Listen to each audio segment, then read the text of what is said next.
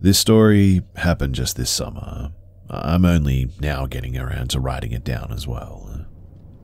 So, I would consider myself an outdoorsman.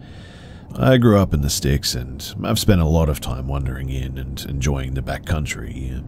I'm older now and have settled down in the suburbs. Wife, 2 boys, a house, a dog, a desk job, the whole suburban shtick. I want opportunities for my kids that come from suburban life, but I also want them to grow up with an appreciation for the outdoors. So when my oldest son was big enough for his first solo father-son camping trip, I was really excited.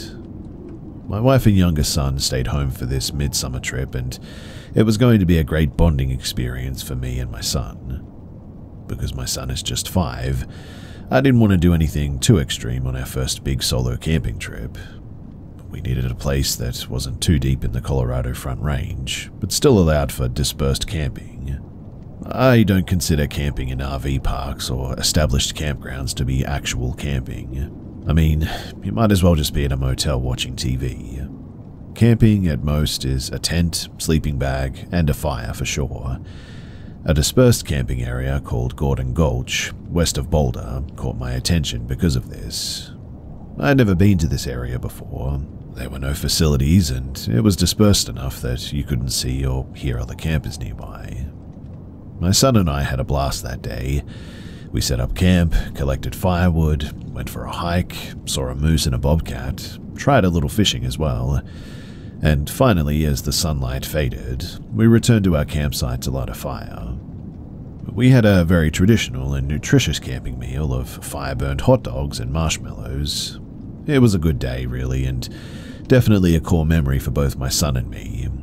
The perfect first camping experience for a preschooler, really. Or so I thought. So, after all that fun, my son and I were pretty exhausted. It was time for bed, and the sound of an evening summer breeze through the pines is better than any commercial sleep aid. I don't even remember drifting off. It was a hard, dreamless sleep that only physical exertion can really bring on. One thing about my son is that he inherited many things from me: hair color, eye shape, disposition, and my usual wide feet, but one peculiar thing he got from his mother was sleep talking. It's not unusual to hear him having full conversations in his sleep. It gets more pronounced when he's overly tired. But I was catapulted out of the void of sleep. Not sure what aroused me, but I sat up collecting myself. The world seemed to be at peace. It was quiet, just me and the breeze through the treetops. I couldn't figure out what actually woke me so suddenly like that. But the sound of my son laughing in his sleep cut through my groggy confusion. It was a deep belly laugh. Must be a fun dream, I thought hazily. I gently rocked him, and that was enough to quieten him down. That must have been what startled me, I determined. As I sort of repositioned to fall back to sleep, my son burst out laughing. I sighed and closed my eyes. He'll quieten down soon enough, I thought. He laughed again, but this time his laugh was echoed by something outside of our tent. I held my breath and listened, unsure of what I just heard. It wasn't an echo, though. There was something out there, and it was laughing in unison with my son. My grogginess vanished as the adrenaline began to pump. It couldn't be real. It had to be my imagination, surely. I sat up in my sleeping bag listening to the night. Hearing nothing after a minute, my muscles relaxed. I started to settle back down. I must have been hearing things. I mean, I was tired after all. Checking the time, I saw that it was 4 in the morning. The sun would be up in a couple of hours. My son laughed again, and again it was answered with laughter outside. I was now absolutely certain that that was not an echo. As I tried to make sense of what was happening, the voice outside called my son's name, and at that, my blood ran cold. That voice, it was so familiar. Then it clicked in my brain. It was the voice of my youngest son. That wasn't at all possible, though. He was safe at home with my wife, miles and miles away. I could hear twigs crunching beyond our thin nylon tent walls. It was impossible to tell the distance from us, but there was something out there, circling us. Unprompted this time, it called out my son's name in that little toddler voice. My 5-year-old, still fast asleep, called out to his brother, asking him to play. The thing outside the tent laughed in reply, and urged my son to come outside. That thing with my little son's voice sounded cold though, sort of hollow, dead. The floodgates of my adrenaline burst open at this. Cold sweat formed on my face. I was frightened out of my mind, but my primal caveman brain roared to life all of a sudden. I was in Papa Bear mode, and nothing was going to take or hurt my son. I was putting a stop to this, and whatever it was that was out there, I didn't care. You don't mess with my kids. Say what you will as well, but when you're camping miles from anything, it's not worth the risk of being unarmed. Wild animals, wild people, you have to be prepared. I almost always take a firearm with me when I'm camping. Pepper spray and bear bells are great, but nothing gets attention from a conscious threat faster than the sound of chambering around. I spoke loudly into the night that I had a gun and was coming out. I hoped that the fear in my voice was masked by my aggressiveness. The only reply was the breeze through the treetops. My son was still asleep, thankfully. Kid's a hard sleeper, another trait from his mum.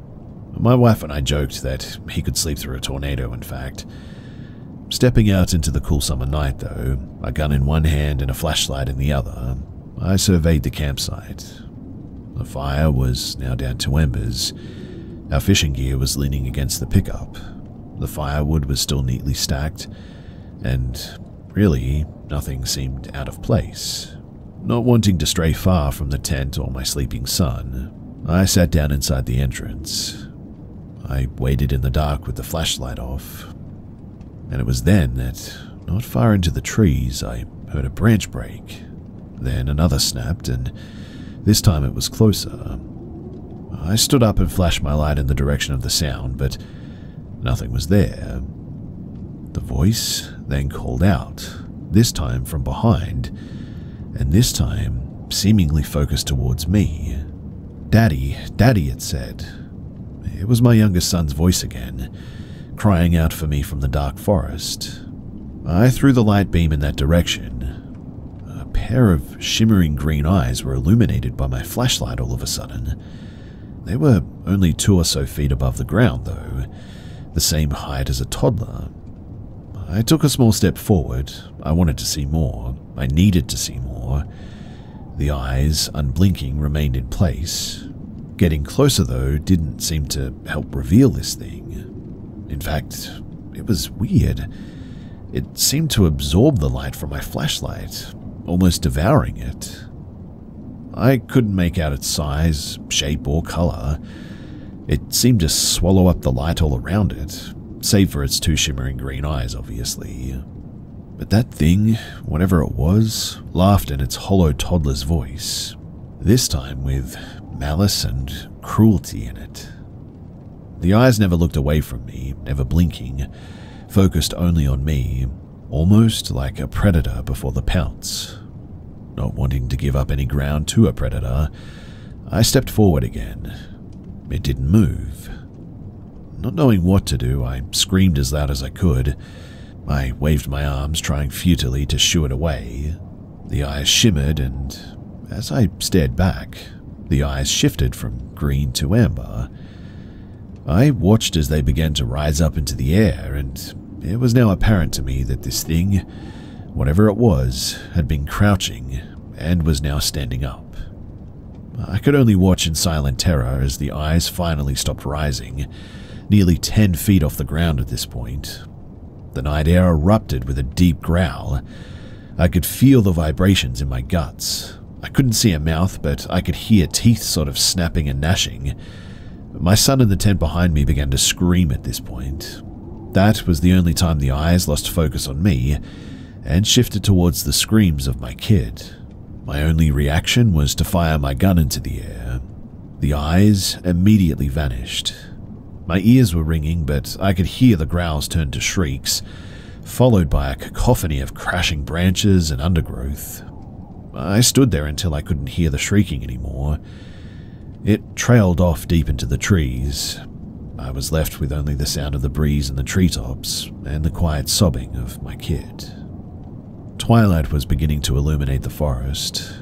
Shaking and somewhat exhausted now, I sat down in the dirt in front of the tent and I tried to collect myself. "Daddy? Daddy, where are you?" my 5-year-old shouted. That got me out of my daze. I picked myself up and went into the tent to retrieve him. Putting him in the truck, I locked the doors and I wasted little time breaking down camp. We were out of that camp and back on the road by the time the sun broke over the horizon. Now, I have no idea what is in those woods. I do plan to camp in that area again, albeit without my family, and definitely with some friends this time, because I really want to find out more about this thing. Thankfully, my son doesn't seem fazed by anything that happened that night. He thinks that I was chasing a bear away from camp, and who knows, maybe he's right. I hope he is anyway. My son can't wait to go on another camping trip, but truthfully, I'm thinking that the next family camping trip might actually be at an RV park, or maybe even a motel. After all, that is family camping, right?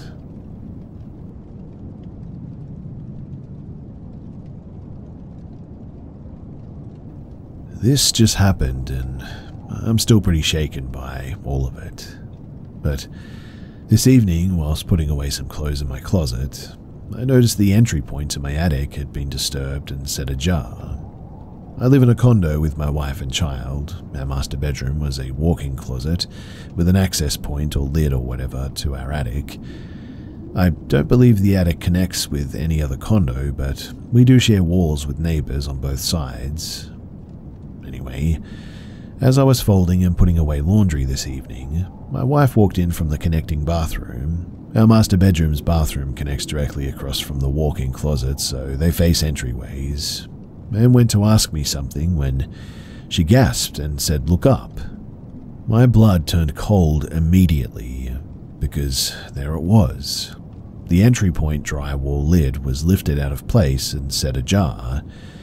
She had been giving our child a bath at that time, basically right there, and I froze for a moment, not really knowing exactly how to handle the situation. I got a hold of myself and dialed 911 while my wife and child went downstairs in a hurry. She got the both of them ready while I stayed on guard watching the entry to the attic crawl space. Police showed up after what I felt like an eternity and checked up there but couldn't find anything. No signs of forced entry or anything, just an obviously lifted up and placed ajar crawl space cover. Now I'm here, alone, wondering if we just overreacted or what exactly happened. Somebody or something moved that lid, door or cover or whatever you want to call it, that much is for certain. It wasn't bumped or hit by myself or my wife, and my child is not able to get anywhere near the access point. Plus, it was like off and moved, not sort of like gently buffeted by the wind or anything. The creepiest part or thing that bothers me though is that I don't know if it was moved from inside the attic or from my closet below.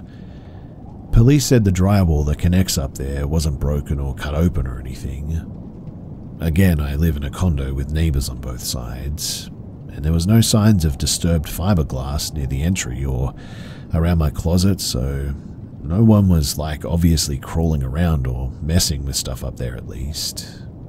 I am seriously thinking about somehow placing a lock on the entry point, but I'm not good with that kind of handiwork and wouldn't really even know how to begin cutting or making a sturdier lid or access to even try to put a lock on one. And I know that this may not be considered paranormal to most, but weirdly I had a dream about a similar situation a couple of weeks to a month or so ago. In my dream, a woman called me seemingly on a random day and said bluntly, "Is there someone inside of your house?" I panicked and rushed everyone in my house out of the door. I had my wife out the front with my kid, but I also had other family members over that day, so not exactly the same situation, and I can't remember if we found anyone or anything in that day in my dream. But yeah, it's been a really strange night to say the least. Thanks for listening, and if you have any advice on my situation, then that would be greatly appreciated.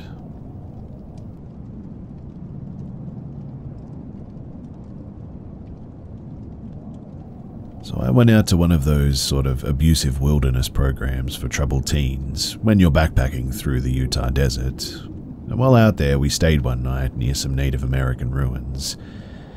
Before we settled into our camp, we went to go to look at them and were told, like we always were around sites like this, not to touch anything, only to look, and definitely do not take anything.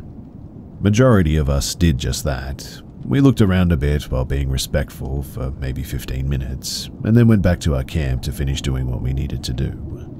We were sleeping in an A-line shelter that night, so we were all in a straight line side by side. Because it was an A-line shelter, both ends were just open to the darkness, and because we had one male staff and one female staff, both adults had to be on one end with the female separating the rest of us from the male, consequently leaving the kids on the other end completely exposed. But anyways, the rest of the evening was pretty uneventful and we went to sleep like normal. In the middle of the night, I got woken up by the kid to my left shaking me awake, telling me that they keep hearing something hitting our shelter. I'd been out there for a decent amount of time at that point, and immediately told her that it was probably just an animal or the wind making a branch hit it or something, and to just ignore it and go back to sleep. She was super insistent though that it couldn't be any of those things, and begged me to stay up for a few minutes to hear what she was talking about. So I agreed under the condition that she would go back to sleep and leave me alone if I didn't hear anything in 5 minutes. I don't even think it was a full minute after I said that before something hit against the side of our tent, right at my feet very hard. It sounded like someone open palm slapped the side of our tent, in fact, hard enough that we saw the tarp sort of bow in under the pressure. We sat in complete silence listening to whatever it was circling our shelter and periodically slapping it in the different places, first by my feet, then my staff's feet, then their heads, then my head, before moving to slap above the heads of the kids, who apparently took the pottery from that place, before circling to slap at their feet. It just kept going around, and we started trying to figure out what to do. I told her to wake up the staff, and that was when she told me that she tried waking them up first before she woke me up, and that they had told her to just go back to sleep and ignore it. We decided that the best thing to do was to wake up the girl to my right and tell her what was going on. She stayed awake and heard the slapping that we were hearing, and then tried waking up the staff, telling them that we weren't joking and that there could be someone in our camp. They didn't take her seriously either, telling us to stop making things up and to let them sleep. At that response, the girl to my right just said to heck with it, that if we were going to be killed by a madman, she'd rather it happen in her sleep anyway. Real of her, to be honest. And she rolled over and did just that. I didn't know what else to do, so I told the kid who woke me up that the girl to my right was probably onto something and that we should just try to get some sleep. While I was telling her this, her eyes sort of shifted to where she was looking past me over my shoulder, and she got this look that I'll never forget before saying, "My name, there's someone standing at the end of our tent." I nearly wet myself in that moment. I really did not want to look, but I knew I had to, so I turned around and saw the silhouette of a man standing just on the other side of the tree that the top line to our shelter was tied to. I remember the first kid asking me, "What do we do?" And the only thing that I could think of was to wake up everyone to my right and pull them all as tight as we could inside of our shelter, and so that's what we did. We all stayed up, packed together like sardines, listening to this thing circle our shelter for hours, until we each finally fell asleep. It wasn't until the next morning that we found out that a couple of kids that had lagged behind at the ruins the day before took pieces of pottery and hid them in their sleeping bags. We immediately made them return them and apologize, and we never had anything like that happen again after that. I'll be honest though, I don't know if it scares me more to think that it was paranormal, or that there was actually a man in our camp that deep in a national park in the winter like that, in the dead of night.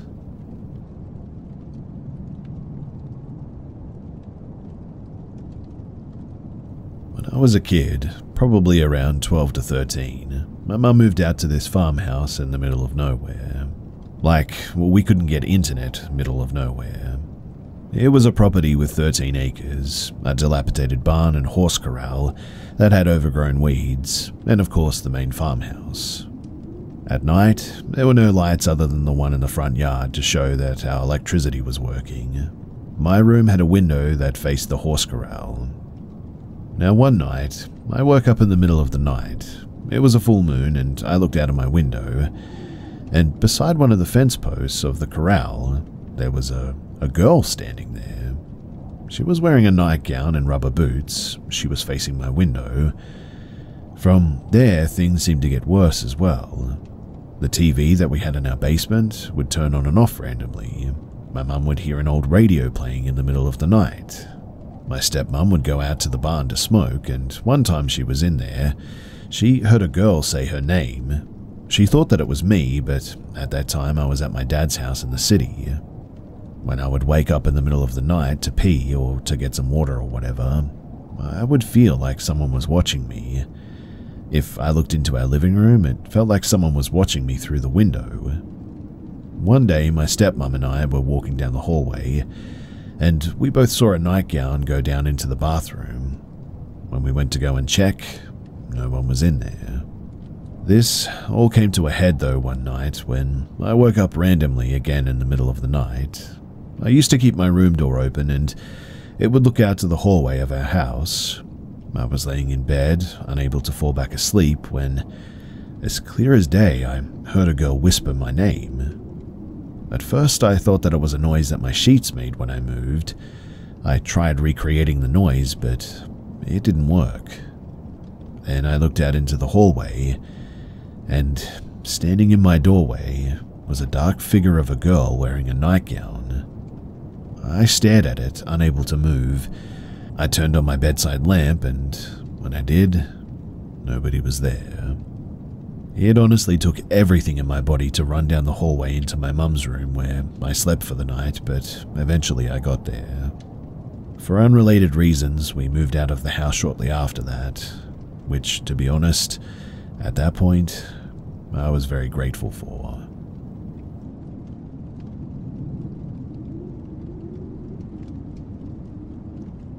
My family moved around a lot when I was a child, mainly due to my dad's job. We moved 4 to 5 times before I was 6 years old. My mum wanted some stability for the family, which at this point comprised of her, my dad, myself, and my younger brother. So in 1994, my old man went and bought an old derelict farm that was situated in a rural area in the southwest of the UK, a mile from the nearest village and a quarter mile from our neighbours. He purchased it at a property auction, and we had no prior viewing, just the pictures on display at the auction house. This place was really old and comprised of a few large fields and 2 interconnected yards filled with outbuildings and a derelict house. It had been a working farm in various forms for 500 years or so, and the house itself was 250 years old. We spent a year living elsewhere whilst the renovations took place, but would often go there at weekends to run around and play. The first day we entered the dusty, half-collapsed 2-story house, we realized that the previous occupants had left loads of their stuff behind. The house had been vacated 25, maybe 30 years prior. Everything was dusty, moldy, and falling to pieces. Some of the highlights, though, were dressing tables filled with old clothes and makeup. A wall in one room was plastered with rosettes, won in a queen competitions, and hanging from the banister at the top of the stairs were a row of small string nooses covered in fur. It's a barbaric but not uncommon way for farm folk to get rid of unwanted kittens, apparently. Now, this wasn't paranormal in any way, but man, it was an unnerving thing to see in an already creepy-looking house. It would take far too long to list everything that happened, so I'll just try to list some highlights below before ending with what I consider to be the strongest occurrence that happened there. So, we had loud bangs, loud enough to make you think that someone had tipped over a wardrobe or something.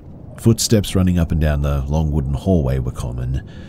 Cold spots and breezy points throughout the house that changed from day to day. One night my grandparents were house-sitting, and before they went to bed, they did a quick look check. One room at the end of the house was filled with thick mist. It was a clear night. All doors and windows were shut, and the mist was exclusive to that room. They just noped it out of there and stayed at their own place that night. But the next day, everything was back to normal. After living there for 6 months, my mum actually called the village priest in to bless the place. We weren't a religious family by any means, but she was really at a loss about how to cope with everything. Priest arrived and then proceeded to sprinkle holy water in every room of the house. Once that was done, Mum walked out to his car, and as soon as they got out of the house, he turned to her and said, "There's an incredibly dark presence in this house, and I'm never setting foot here again. I don't know what to suggest. I'm really sorry, but good luck." And then he got into his car and just sped off. He had apparently been fairly neutral during the blessings, but as soon as he got out of that house, he went pale, and his whole demeanor changed instantly. Things got a lot more chill after a medium came around and told Mum to kind of embrace it, which she did. But there was always this nagging feeling that we were just never alone there. It didn't feel malevolent, but it felt sort of observational and sometimes sad in a sort of wistful way. Still very strange, but anyway, the weirdest thing that happened actually occurred during the renovation phase. Dad and his work crew had removed all of the old possessions from the house and made a huge bonfire in the yard. They burned it over the course of a few days until it was just a steaming pile of ash. The following weekend, my mum took me and my bro over for a picnic and run around. We were feral little things and needed it. At one point, Mum sat in the chair not far from the bonfire and noticed an envelope on the big mound of ash. And despite being in the center of this pile, the envelope had inexplicably not burned up.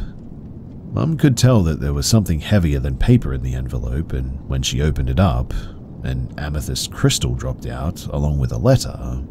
The date on the letter was sometime in the early 60s and was written by the childhood sweetheart of a girl who had lived at the house with her parents. It was a letter of condolence to the parents, because it turns out the girl had sadly committed suicide in her room when she was around the age of 18.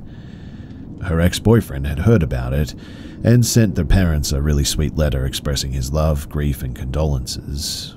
He also sent the amethyst crystal, as that was apparently the girl's favorite stone. Well, my bedroom had been the girl's room, apparently. This was evident from the contents when we first got there. My wardrobe was in the corner by the window looking out over the farm. I could never linger there for too long because that part of the room just felt really unpleasant and sort of tense, I guess. I've since wondered if that's the spot where the girl took her life or not. And while the story of the letter isn't very paranormal, the fact that the letter survived the bonfire is just kind of crazy to me. And obviously the contents and all is a bit weird too. So, yeah, we lived there for 6 years or so and then moved again after my parents split up. The house has changed hands at least twice in the last 20 years. I live about 2 hours from this place nowadays, and my girlfriend and I are really tempted to go and visit and see how it's going. And I mean, I'm sure the owners would just love to be regaled with odd anecdotes about the property, right? Just to clarify too, aside from the weird feelings and the random bangs and noises, my brother and I were largely unaware of things that happened there. We were only told later in life, thank the Lord, because honestly, if I had known that at that time, I would have been an absolute mess.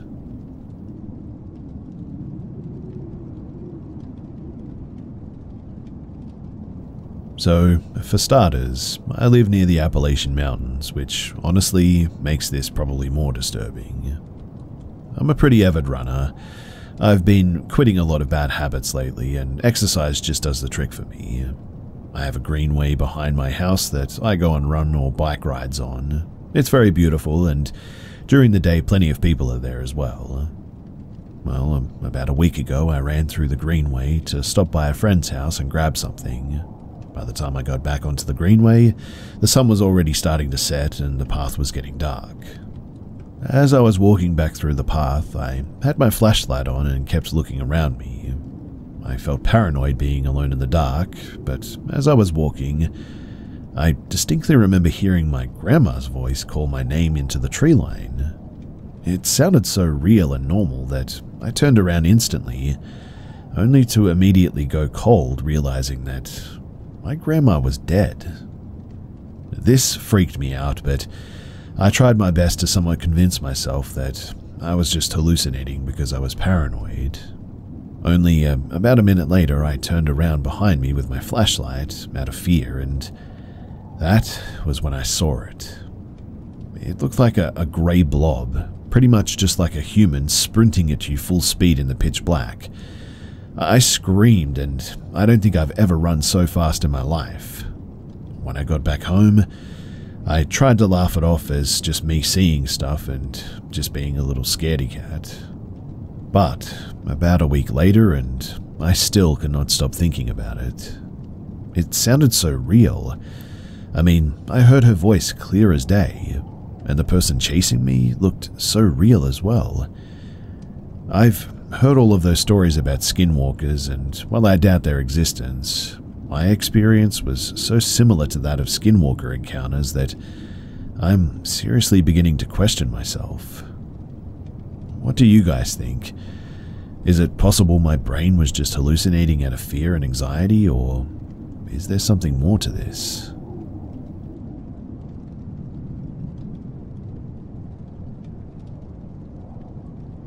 I'm from the UK, and way back in 2016, when the whole killer clown epidemic was huge, I was walking through the woods at around 10 PM alone in order to get to a party or a gathering that was happening in a secluded part of the forest.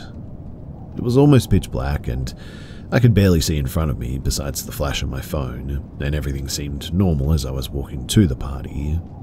I got to a long stretch of woods with no defined path, but it was the quickest way to the party, so I took it. As I got around, maybe midway through, I heard something to my left.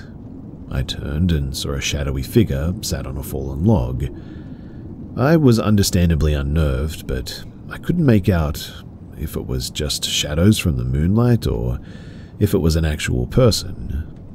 I made the mistake of shining my phone light directly at it, and I was instantly terrified. Sat there, alone in the middle of the woods in complete darkness, was a largish man, dressed as a clown, with full face paint and sporting the creepiest smile imaginable. I tried to call 5 different people as I was passing him, and then I heard him get up behind me. I instantly started sprinting towards the end of the long stretch onto a path which had a barbed wire fence down the side of it. During the sprint, I was pretending to be on the phone with one of my friends, and I could hear him running after me, but there was no chance in heck that I would be turning around to see if I was right. When I got to the path, I jumped over the fence as fast as I could and sliced my hands open as I did so. I turned around and kept running backwards as I saw the clown stood behind the fence just staring at me and smiling. I didn't stop running until I got to the party, and I was scared for a very long time after this too. You have to bear in mind that there were so many rumors of people being killed by people dressed as clowns at that time, and while I will never know if the man had evil intentions or was just trying to scare me, it was still extremely strange and scary to live through.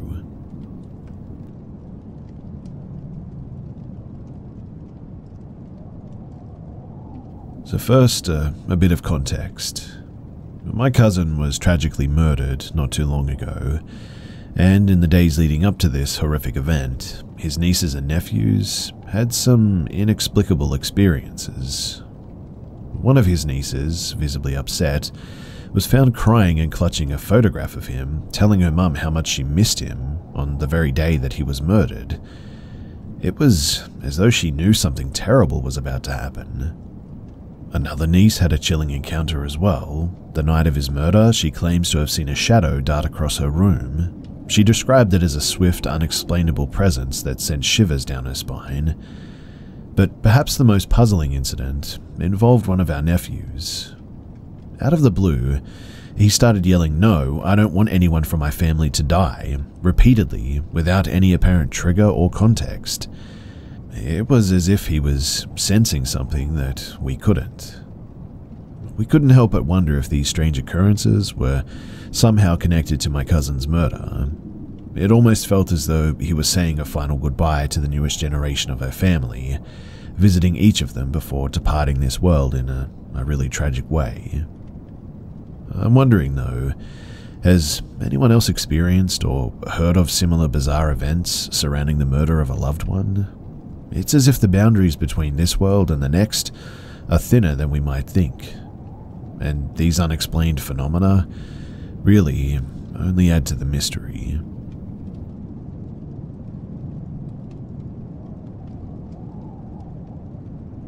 So this happened years ago when I was a dumb teen girl who loved walking the city alone after dark. This took place in Eastern Europe, for context in a city with a tramway system. So on this one night, I sat in a tram station waiting to catch the last tram home. 3 trams stopped at this station, 2 of which went where I was going. It was around 10 PM, and as I sat there waiting, lost in thought, I barely registered a man quietly walking up and standing by the shelter. I didn't think anything of it, just somebody else waiting for the tram like me, until I started feeling weird. The streets were quiet and dark, and there was no one else in sight, just me and this guy, and I started wondering why he chose to stand this close to me when he had so much space to avoid dealing with people at all. I couldn't comprehend anyone wanting to socialize this late at night, given that I was not very social myself. So I sort of glanced at him, trying not to overthink it. He was a bald-headed guy, beady-eyed, giant, tall and built like a bear, big belly and big arms and legs. I was 5'2" and scrawny, but that wasn't what scared me. It was the fact that he was staring right at me when I looked at him, unblinking and expressionless, not even attempting to look away or act embarrassed. No, this guy wanted me to feel uncomfortable. I instantly felt weak and shaky, cold shivers down my spine. This was not normal. I realized quickly that I was not in a good situation. I couldn't miss the last tram, or walking home was out of the question, and my phone was almost dead too. I was a shy kid and I didn't have what it takes to scare this guy away. I knew that, but I had to try at least.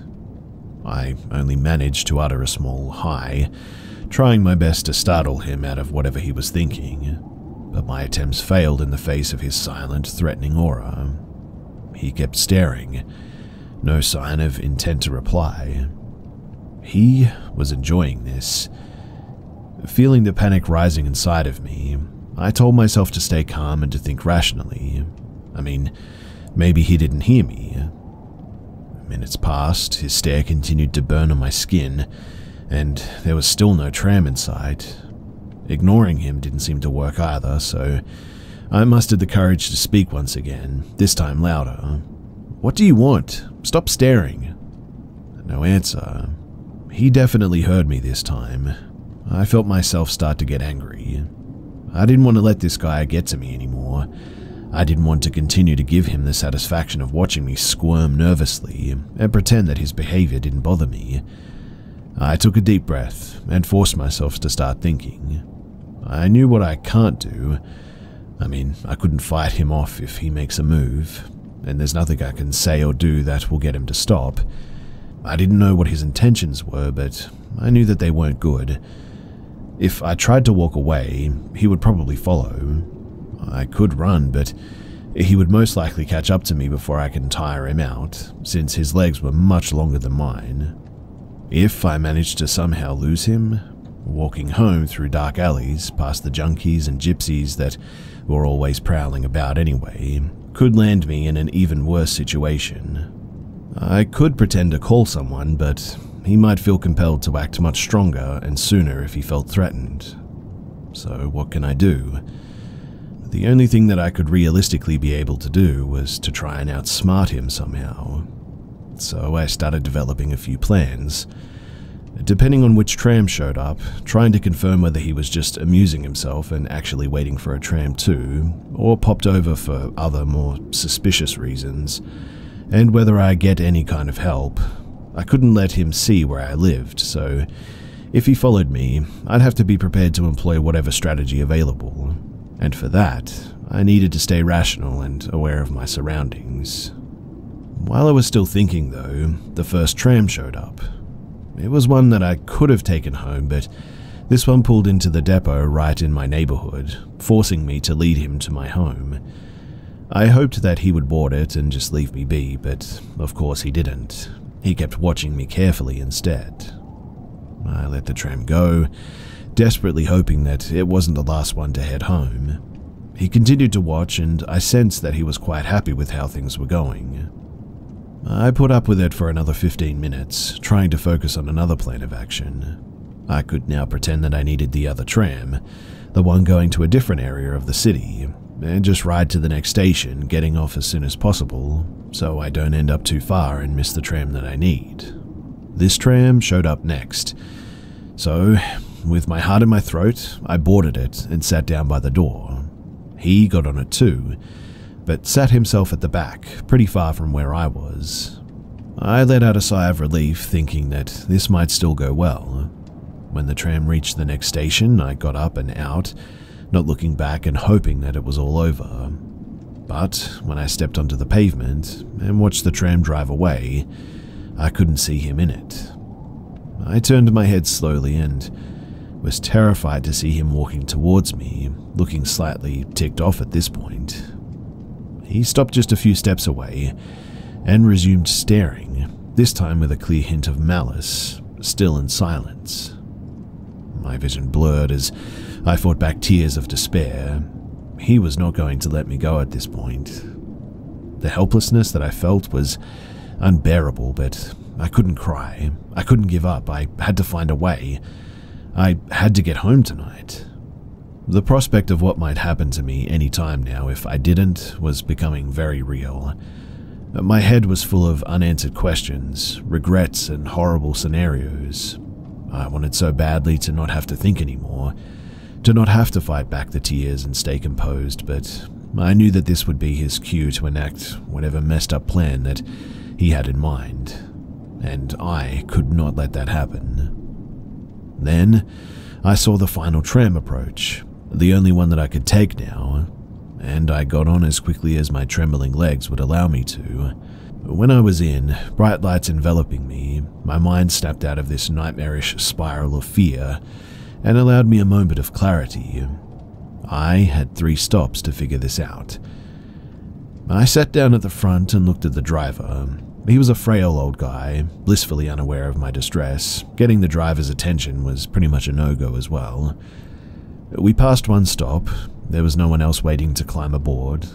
I turned around fully expecting to see that the psycho had followed me again, but I did not expect him to be sitting right behind me. He was not taking any chances now. He was making sure that I won't try anything like last time. I shot him a hateful glare and allowed my anger to overcome my fear. I stood up and purposefully walked over to another seat in the middle of the tram car. I wanted to make it clear that I will not put up with this any longer. He got up too and slowly walked up to a spot 2 seats behind and diagonally from me, then sat down with the tiniest arrogant grin on his face. Already expecting it, I shot up and stood by the middle door instead, determined to keep him on his toes. If I stood right by the door, he won't have any idea which station that I planned to get off at. He remained where he was this time, convinced that I was bluffing. After all, this was really the last tram, and there was nothing else that I could possibly do to escape now. He must have reckoned this, so my defiance was just a funny act to him. This, though, was my chance. I had to take the risk, and it had to work. There were 3 doors on the tram, and they all opened and closed at the same time, and stayed open for around 5 seconds before closing again, if no buttons were pressed or people detected on the threshold. The next stop, the only one left before mine, came into view. The tram slowed to a stop, the doors opened, and I made my move. 5 long seconds passed, the door started to close. I bolted out and ran for it, reaching the back door as fast as I could, and slamming the button to open it again. My whole body tensed with adrenaline. I waited a long, painful second, then jumped back in, keeping my head low, holding my breath and crouching behind the nearest seat. I shut my eyes tightly and exhaled slowly while thanking the gods that I didn't believe in for the button working, and wishing with all my might for him to have not seen me before I got back in. As I was waiting to hear his footsteps approaching, I pictured him frantically looking for me. Was he still on the tram, face screwed up in anger, head turning like a fat, ugly meerkat? Or was he catching his breath on the pavement of the last station, mad eyes searching the darkness for me? As the tram continued its loud journey, banging and clanging in sync with my heartbeat, I dared smile to myself, imagining his face when he realized that he had messed up. Hand on my chest, I did my best to stealthily look around the corner, and found no one looking back. I stood up in excitement and threw myself at the foggy back window, and there he was, standing alone and victimless on that slowly fading out of sight station, watching me leave him and his vile plans behind. Giving someone the middle finger never felt so good. I made it home and told no one my story, for fear that I'd be admonished for my naivety, but I was safe, and I was proud of myself. And most importantly, I learned my lesson.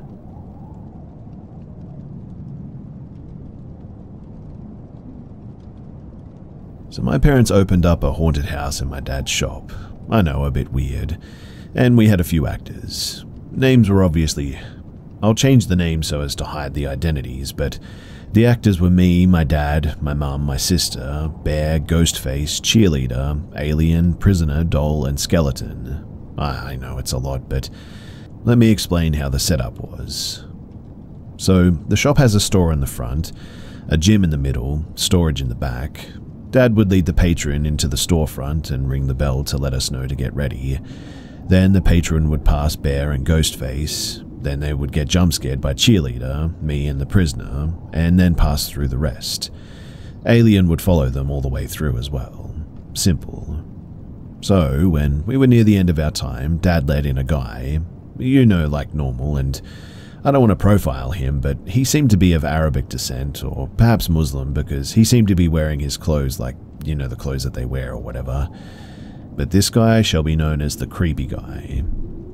I think now I should mention most of us are minors as well. Sister, Bear, Ghostface, and Skeleton are middle schoolers, and Cheerleader, Alien, and I are high schoolers. Anyway, creepy guy touched Bear's shoulder, and also pulled a knife on Bear and Ghostface. After he passed them, he didn't notice Cheerleader, but grabbed Alien and scratched his arm. After that, he stared at Prisoner and ignored him. He then started speaking in a different language. It sounded like chanting, but I don't know, towards Skeleton, Doll, and my sister, but Mum then ran him off. We were on edge for the rest of the night, and it was a really weird experience. I don't know what he actually said when he was speaking, and if he was threatening us or what, but the whole thing was very strange and, quite honestly, downright scary.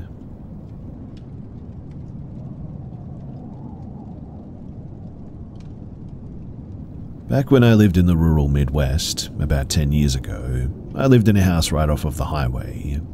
My house was right between one town and another, almost right on the county line. So our house had a big circle driveway. If you drove in the driveway, you would be going straight towards our barn. If you curved right, you could pull into our garage. If you went past the garage, you could circle around in front of the house and pull back out where you started. Our house had 2 large double doors in front, which we rarely used. We always used the door that was inside the garage. And one night, it was very late and my doorbell rang. My husband and my 3-year-old daughter and I were all asleep. It woke me up and I thought maybe I was dreaming at first, but it rang again. I woke my husband up. He thought that I was hearing things until it rang again. It was very dark outside, but we have a dusk to dawn light, so most of the driveway is pretty well lit up. Unfortunately, you can't really see the front doors unless you open the door and look out. You can open just one at a time, or you can open them both by using 2 latch-like things that are in the top of the bottom of one of the doors. But anyway, my husband gets up and I follow him. He decides that he's going to open the door. I want to call the cops, but because we live on the county line, we know it's going to be a while before they can get there. So in the end, he opens the door to a girl, maybe early 20s. She looks normal, except for the fact that she's standing at my door in the middle of the night. I looked past her and her car is pulled into my driveway just off of the road, not up to the house, not around the circle. She says that she needs to use the phone. She says that her car battery died or something. She's not sure, but she can't get it to start. I told my husband, no way. This is how horror movies start, and we offered to call the cops, which would be the county sheriff.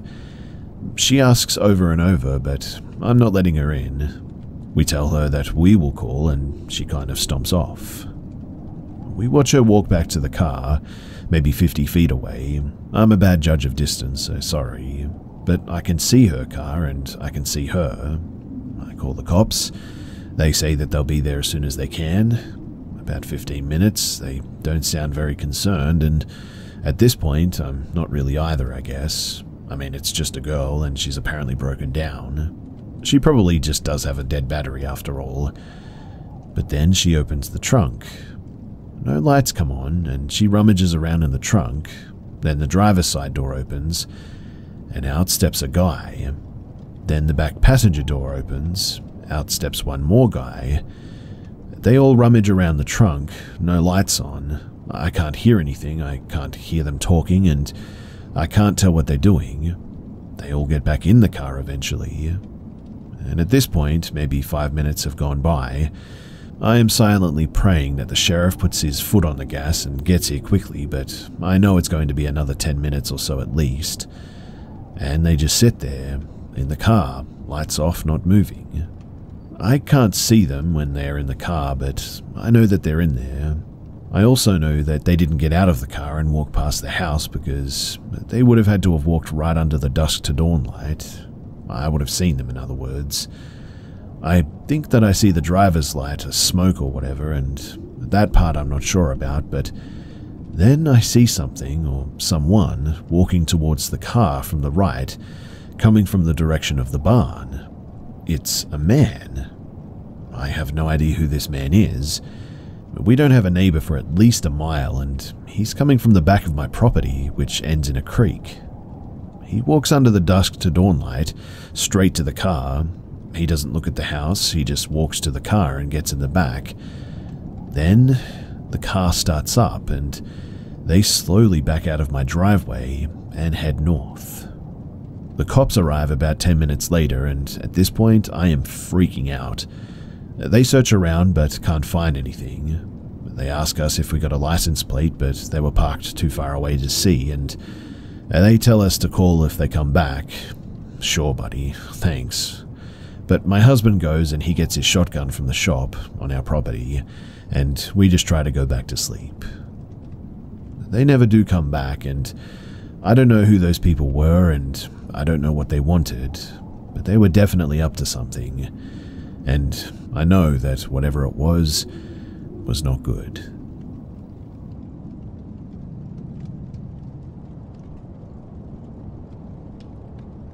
Ever since I was a kid, I remember my grandma denouncing horror of any kind. Ghoulish Halloween masks, haunted houses, scary movies. I had attributed this aversion to her background and faith. She's Hispanic and a devout Catholic.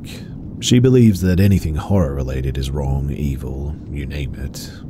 So imagine my shock and curiosity when my grandparents shared a bombshell. Back in 1974, my grandpa convinced my grandma to see the Texas Chainsaw Massacre. This would be her first and last scary movie. The weekend after the movie, my grandpa, grandma, my then toddler-age mother, and my aunts and uncles decided that they'll go horseback riding for the first time. Since everyone lived in Wisconsin, my family made the journey to a farm about 2 hours away. For the most part, everyone is in high spirits. And I mean, who can say no to a family adventure on a crisp autumn Wisconsin day? Despite the others' excitement, my grandma is worried. Since she doesn't care for horses, she chooses to stay behind as well, on her own with my mother. When my family arrives at the farm, it is 3 o'clock at this point. According to my grandma, she watched everyone get saddled up and then slowly ride off into the tangle of trees. The guide leading my family called out that the ride would last less than 2 hours, mentioning different trails, the need for breaks and all that, things of that nature. My grandma figures everyone will be back by 5 o'clock. She waits with my mother in the car, playing games, reading storybooks, and trying to silence her bubbling anxiety. Needless to say, 5 o'clock comes and goes, and no sign of my family. By this time, my mother has fallen asleep, which leaves my grandma with no way to distract herself from her worries. Finally, though, when 6 o'clock rolls around, she calls to a farmhand from her car window. No way is she leaving the safety of her vehicle, but she demands to know why her family hasn't returned yet, when 5 o'clock has long since passed. By now, darkness has begun bleeding into the Wisconsin sky. The farmhand assures her that everything is okay and that extra paths are taken throughout the ride. He tells her that her family should return very soon. Now, keep in mind that this was all before cell phones were a thing.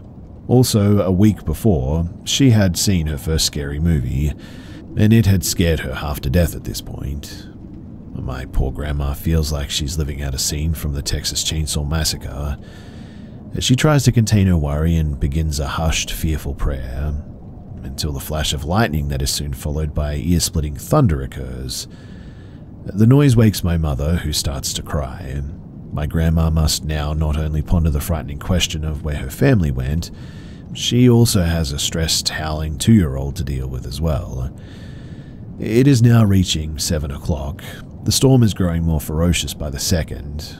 My grandma has to pee and her bladder feels like it's going to explode. But between the roar of the storm and the images of crazed country maniacs plaguing her mind, she refuses to leave the vehicle. She plans in her head that if they aren't back by 7:30, she's going to leave and find the nearest gas station to phone for help. Again, there's no cell phones during these days. And 7:30 arrives, her family hasn't come out of the woods yet. As she's scrambling around the car for the keys, she realizes my grandpa never gave them to her. The pound of a fist against her window shakes her from her whirlwind of panic. That panic amplifies by 1,000,000 when she notices a sizable brawny man peering in at her. He's wearing a jacket and the hood covers his head. My grandma says that by now it felt like someone had pushed a button and sent the world into slow motion. Everything crawled by at a snail's pace. "Why don't you and your little one come inside?" the man yells. His words are authoritative though and carry no hint of warmth. He isn't speaking from a place of concern. He's ordering my grandma into the farmhouse. All my grandma can do is shout, "Where is my family?" The man responds gruffly, "We're looking for them." My grandma orders him to call the police. The next words the man said made my grandma literally pee her pants. "We don't need the police," is what he said. As he turns to go back into his house, he says, "You and the baby can come inside whenever you're ready." My grandma starts to sob, wholly convinced that her family has been brutally murdered and that she and her baby will be next. In the chaos of this moment, she hears someone calling her name, but because of the pitch-black darkness and her profound fear, she knows that she must be hearing things. Then she hears her name again, this time even louder. "Dora, help me." it's my grandpa's voice. When she realizes this, she puts my mum in the back seat, grabs the wooden baseball bat my grandpa keeps under his seat, locks the doors, and then exits the car. "Keep calling my name, I can't see you," she cries. After what feels like an eternity, she follows my grandpa's voice to his location. When she gets to him, she realizes that my grandpa needed help because he is guiding my aunt across the high, rain-soaked grass. She had accidentally hurt her ankle as well.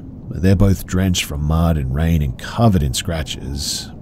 The rest of my family is nowhere in sight at this point though. Before my grandma can assume the worst, she hears my uncle calling for my grandpa. One by one, everyone shuffles out of the wild woods and through the tall grass. Everyone is soaked in mud and injured in some capacity. Cuts, gashes, limping, unsteady, all are shaken as well. But when they finally make it back to their vehicles, the sounds of running engines and the flood of headlights gets the attention of the man inside the farmhouse. The farmhouse door swings open, and the brawny man comes standing on the porch. With an amused chuckle, he drawls, "Oh, you all made it out of there." My grandpa shouts, "That guy left us out there and never came back." All the man says in response is, "I'll have to talk to him about that. You all can come inside."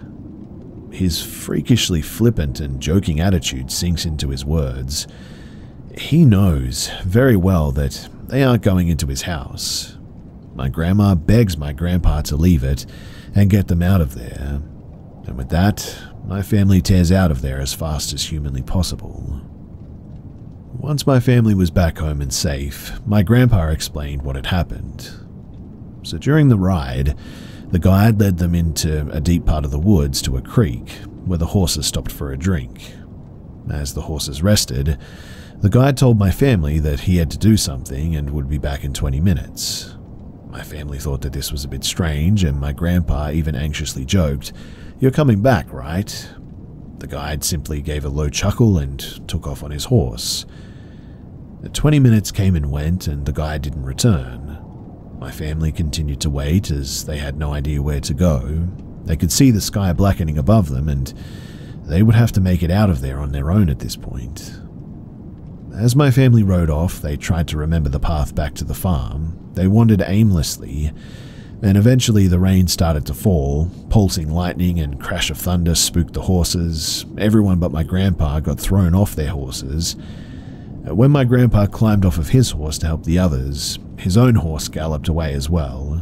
And from there, it was a nightmare trying to navigate the woods while wounded and roaming through a thick void of darkness like that. It is something that my grandma has never forgotten, and they often talk about what the intentions of those guys actually were. I guess the only advice I can give you is this: be careful about things like this, because what seems like an innocent day can turn into an absolute nightmare.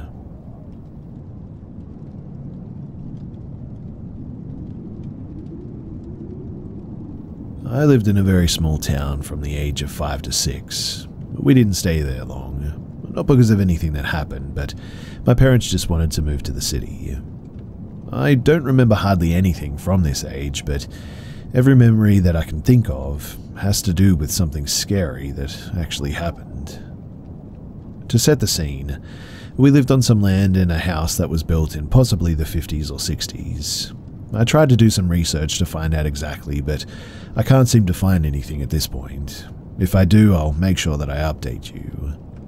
After finding out the address from my parents, I put it into Google Maps and realized that our house was only about a mile or two away from the church where I had the experience from my last post.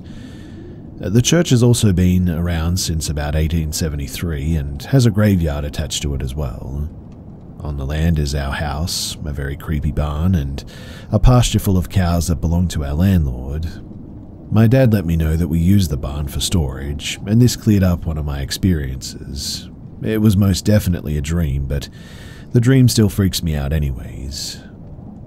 So to start with my dream, I remember for some reason that I went into the barn.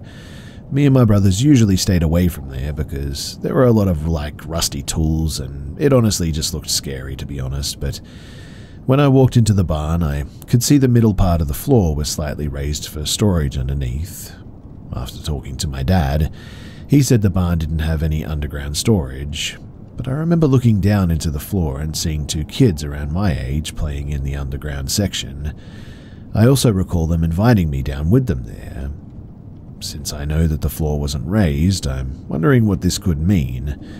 It was most definitely a dream, but why? Anyway, so this next thing happened in the house, and bear with me because there's a bit. So my two older brothers shared a room and had their own bed in either side of the room. I believe that whatever was in the house, it seemed to target them the most, since I don't really remember anything happening to me there. But my oldest brother told us one time that he was trying to fall asleep when suddenly he felt someone pushing against the mattress underneath him. Of course, he thought that it was our other brother messing with him, but when he looked under the bed, there was nothing and nobody there. Both of my brothers also mentioned many times that they would see feet in their closet at night. They would leave the light on in there but close the door and could see someone's feet blocking the light. Of course, when they opened the door, there was nothing there. They also have talked about hearing scratches on the door. And while I was talking to my mum about all of this, she told me about one night where she couldn't find my second oldest brother. She searched the house and couldn't find him anywhere, until she found him asleep under his bed. Now, he's never been known to sleepwalk, so that was really odd. My oldest brother also told me a while ago about how every once in a while my older brother would sit up in bed and stare at the wall in front of him in the middle of the night. He would tell him to lay down and go to sleep, but got ignored. Of course, he never remembered sitting up in his bed like this, but that was also a bit strange. The last thing I remember is that my oldest brother had a huge bin of Legos that he always kept under his bed, and some nights he would hear the Legos being shuffled around down there. Of course, he always thought that it was my other brother until he saw him asleep in his bed. My oldest brother passed away 2 years ago, so I won't be able to ask him about anything anymore, but I'll try to talk to my other brother about it. He's not much older than me, so there's a good chance that he doesn't remember either, especially since he was asleep when, well, pretty much anything happened to him. Also, a quick little mention as well is that the cows, they just did not act normal at all. I don't know if this has anything to do with paranormal activity, but they seemed to always be terrified of humans and ran away anytime that you came close. Usually cows are pretty friendly, kind of like a big dog I guess, but no one ever believes me when I talk about any of this. So I'm glad that I found this space where people just, well, listen I guess. I don't doubt that any of this happened. The town that I lived in was the first settlement in my state, and it has a very deep history. It all makes more sense now after I found out that we live so close to the church as well. Currently, I live about an hour away from the house. I'm almost tempted to try and contact whoever owns it now and see if I can visit or ask if they've experienced anything themselves. Odds are, the house and the barn are no longer there, and when I looked at the property, it says the house is bigger than it was when we lived there, so I think they may have torn it down and built a new home anyway. Probably not a good idea to go back, but I am definitely curious, and what do you guys think? Should I?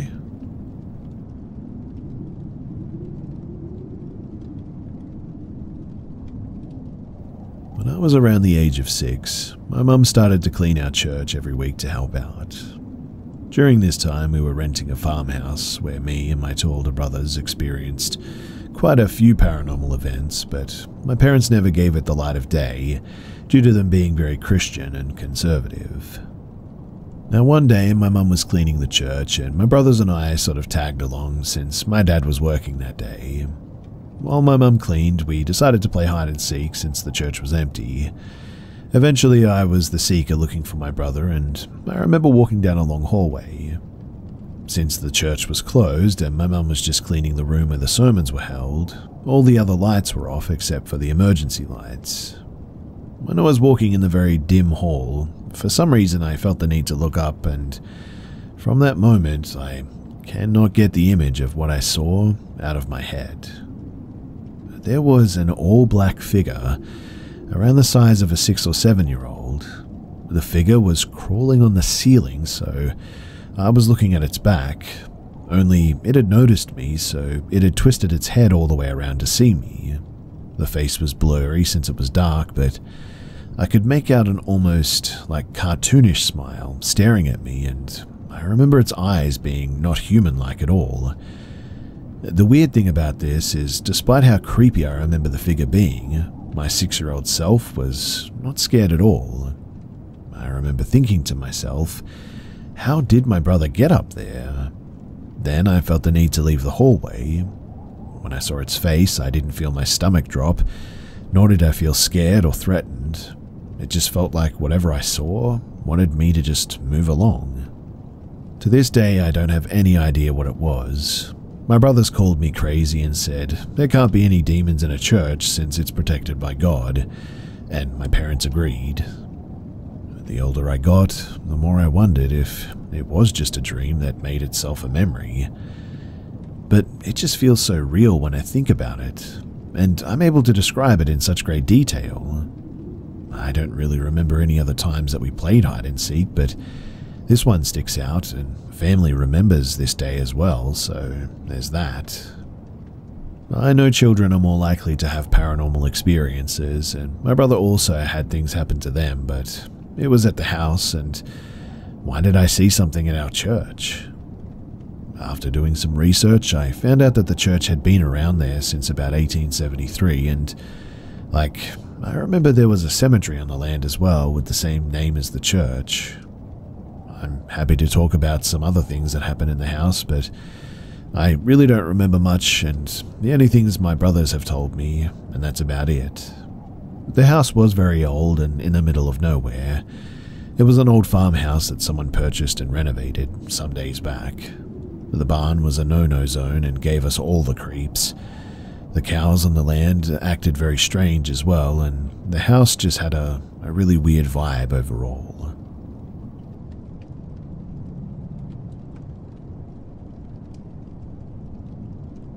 So in 2019, my brother, my best friend, and I were riding our bicycles across the United States to raise money for a cancer charity. Because we were doing this, it meant that we were camping every single night, most often in town parks or campgrounds if they have them. This particular night, in the middle of the trip, we arrived in Napoleon, North Dakota, literally the definition of the middle of nowhere. The evening was entirely normal, until just after the sun went down. As I was laying in my sleeping bag under a pavilion in this town's only park, I could hear the faint noise of radio static, almost like someone was flipping through channels or something, picking up bits and pieces of songs and commercials on the radio. The sound grew louder and louder until it was undeniable, and all that my brother and I could hear. Because we had just finished biking 70 miles that day and had 60 more tomorrow, I was pretty angry and wanted my sleep, so I left the pavilion to go yell at some loud other camper. And as soon as I got up, I noticed two things. One, I looked at my phone for the time and I noticed that it was around 1:30 in the morning now, which just wasn't possible because I don't even recall falling asleep, and it felt like I literally just got back from dinner at around 8:30. And two, the campsite downtown was totally and completely empty. In fact, the town was dead. By this time, I got a little bit weirded out but decided to continue investigating. I continued following the static, and it led me to multiple places around Napoleon. First, it took me to the water tower, then the main street, and finally it was leading me out into this large cornfield on the edge of town. I then realized that this sound was almost shifting in the wind, coming from different places just moments after it came from one direction. I decided not to follow it into the field because, to heck with that, right?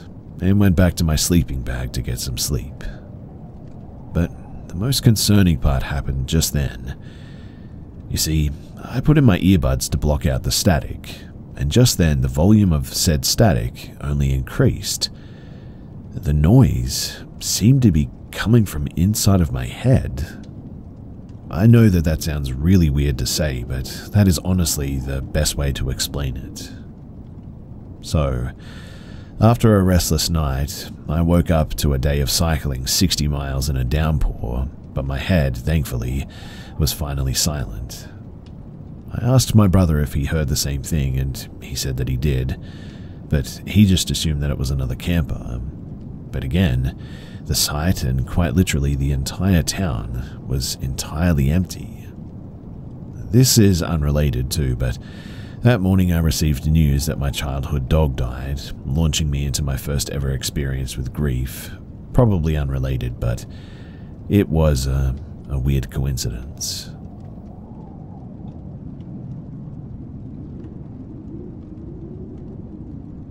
Recently, I, a 24-year-old female, was living in a woman's shelter, and I made some really good friends there. We used to sit at this park across from a temple at night and drink or smoke or whatever. We'd be there for hours listening to my music, just having fun and talking about our lives. We were all quite young in the group, early 20s. I should say too that we were all there due to a fair amount of trauma in our lives, and we connected through that a lot. One night, my friends and I went to a party in the city where we had been drinking for hours and weren't tired when it was over. So when me and my closest friend there, 22-year-old female, got back to the shelter, we decided to go sit in the park and watch the sunrise and drink a bit more.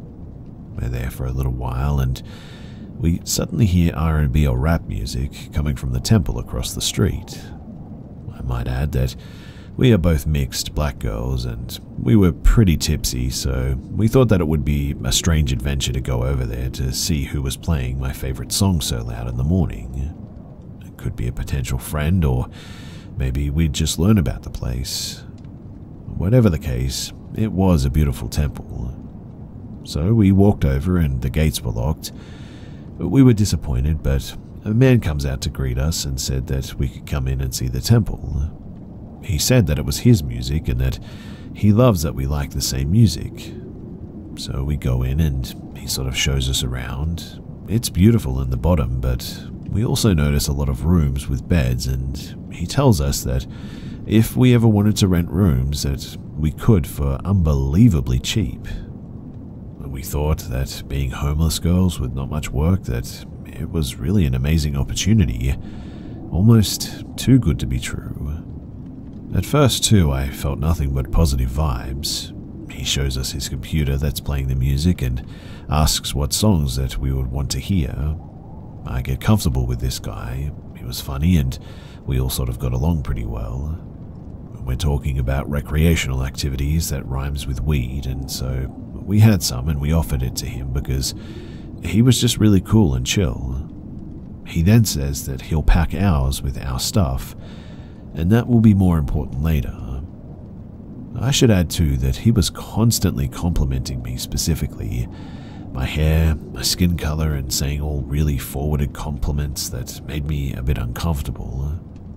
He started asking if I like Asian men and if I had ever slept with one. He was of Eastern Asian descent, I'm not sure where though, but he then went on to ask more questions about my sexual preferences, and told us that he would give very bad drugs, don't think that I can say it, to girls to smoke and have sex with them, drugs no one should ever do.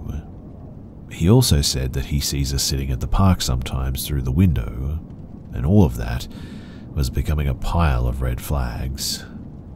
He then said as we were smoking that if we had another friend, we can also take his room because he's moving soon, and that was when I got a weird feeling, so I decided to ask him why he was leaving if the rent was so cheap. He wouldn't answer, just dodging the question, and my intuition was telling me that something was wrong. It's ridiculous it took so long, but I asked if I could have some water, and he said to get the one out of the fridge. I went out and there was another guy there, and he was nice in offering me the water, but I decided to get a glass and use the tap instead. He runs out of the room my friend was in and says, "No, the one from the fridge." And I said, "I'm fine with this." He walks me back to the room and I sit back down next to my friend. He then went on to say, I'm moving because I hear people screaming and having orgies at night, noises banging on my door, sounds of people being tortured and hurt, and it disturbs my sleep. And I mean, like, what, right? It was almost like it accidentally slipped out, what he had just said. I almost thought that it was a joke, to be honest. I asked him if it was nightmares, ghosts, or real people that are making these noises at night, and he just continued to dodge my questions. I asked why on earth he didn't tell us this earlier. We were honestly in disbelief, and he continued to ignore what we were saying and acting really strange. I then noticed that he had closed the door when I came back in earlier, and I started to think that we actually needed to get out of here because this was getting dangerous. He then said, "You have to listen to this song, you'll love it." It gets worse though. He puts on this terrifying sort of chant or Viking-like song and plays it really loud. Too loud, and he's chanting this song so loud that we're yelling at him to turn it off, but he just doesn't listen. The video is Viking-like people killing other people or something, and we're begging him to turn it off because it's terrifying, and why would he or anyone like that sort of thing? I mean, it was barely music. He turns his face to us fast and screams maniacally with his teeth showing. His tongue was out and his eyes were wide too. It was the most distorted face that I'd ever seen. He didn't look human, in fact. No sane person would act like that anyway. My fight or flight response isn't really all that good, so I sat there laughing, sort of just frozen in fear, I guess. My friend, on the other hand, was in fight mode. She threatened to beat this guy up if he didn't let us out right now. I ran to the door and he ran at me, so I froze in front of him and he went to open the door because it was locked. We started running out of the house while he laughs maniacally, speed walking behind us. We bolted out and, mind you, I'm still trying to laugh it off, but it was the beginning of the worst panic attack that I'd ever had. If my friend wasn't there in fight mode, I genuinely don't know what would have happened to me. I mean, the way that he changed so quickly, his movements and mannerisms, the way that his face just didn't look human anymore, and how naive we were to go in there in the first place because it seemed like an innocent temple. We didn't get many answers from this situation because, well, quite frankly, we were just too scared to go back or cause problems, which I know is pretty stupid. We don't know if he was truly troubled or if there were actually people there getting hurt, killed and tortured or having orgies or whatever, but it scared me. It scared me to think about the fact that he knew that we were homeless, vulnerable girls at the time, that he may have lured us in with the music that he hears us play. We also were completely tripping because he laced our stuff. I don't think that I can say on here what my friend believed it was, but it was the worst experience that we had ever had. I highly doubt that those girls that he spoke about in the beginning were there consensually. Let me say that much.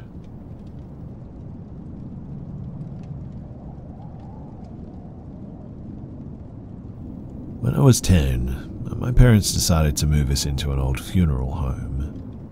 Now, in this house for the 5 years that I lived in it, I'd had some experiences and unexplainable things happen. However, I'm only going to list some that just really stuck with me. So when we first moved into the house, the new owners kept only one item from back when it was a funeral home, and it was the organ. This organ was huge, mind you, and very old. I don't know if it's been there the whole 60 years that the funeral home was standing, but I do know that it had to be in there for a long time. I remember my father saying that we were never to touch it, and being the destructive children that we were, I could understand. So we just never did. However, it did. Let me explain. It started one night early in the evening. The eerie sound of it being played. The sound of the organ was just hauntingly beautiful. Being a child, of course, I'm thinking that my brothers are pulling a prank on me and probably going to get in trouble. However, after the first night, it continued. So one night, me and my sister had to catch our brothers in the act, as they swore that they weren't playing it. So when it played again, we went down the stairs ready to bust them, so to speak, only to find that once the music stopped, nobody was there. Now, the funeral home was mostly renovated into an actual house, mostly the downstairs because that used to be where grieving families said their last goodbyes to their loved ones. They really tried to erase a history of it ever being one. All of it except the basement. Now, the basement used to be the place where they prepared the dead bodies, apparently. But let me be clear too that they didn't leave the equipment or table or anything down there. This isn't a haunting in Connecticut or something. However, they didn't try to really change up the basement at all either. It was a sort of dark tunnel-like basement with it starting at the entrance. Used to be an office area for the actual house, I think. It was a downslope, like a downward hill from the front to the back, and it was creepy to say the least, so I just never really went in there. My parents used it for storage though, and one day my dad asked me to go down there to grab something. I really can't remember what it was, but it was important at the time. So I went down there with a flashlight in hand, because only one light was in there, and I started going through the boxes and rummaging around. As I was looking, I just all of a sudden felt this really weird feeling, almost like I was being watched or something. I brushed it off, of course, and continued, until all of a sudden the temperature in that place just plummeted. It was a hot July day, and it just felt breezy all of a sudden. My hair stood up on ends, and that was when I heard it. It was all I can describe as an unnatural sound. No words to be made out, just a gaggle-like sound in my ear, right next to me. I can tell you, though, that I spun around so fast that I'm surprised I didn't get whiplash to see nothing. But at that, I ran. I ran for dear life up the ramp-like pavement to the used-to-be store-like front, and I just refused to ever go back down there.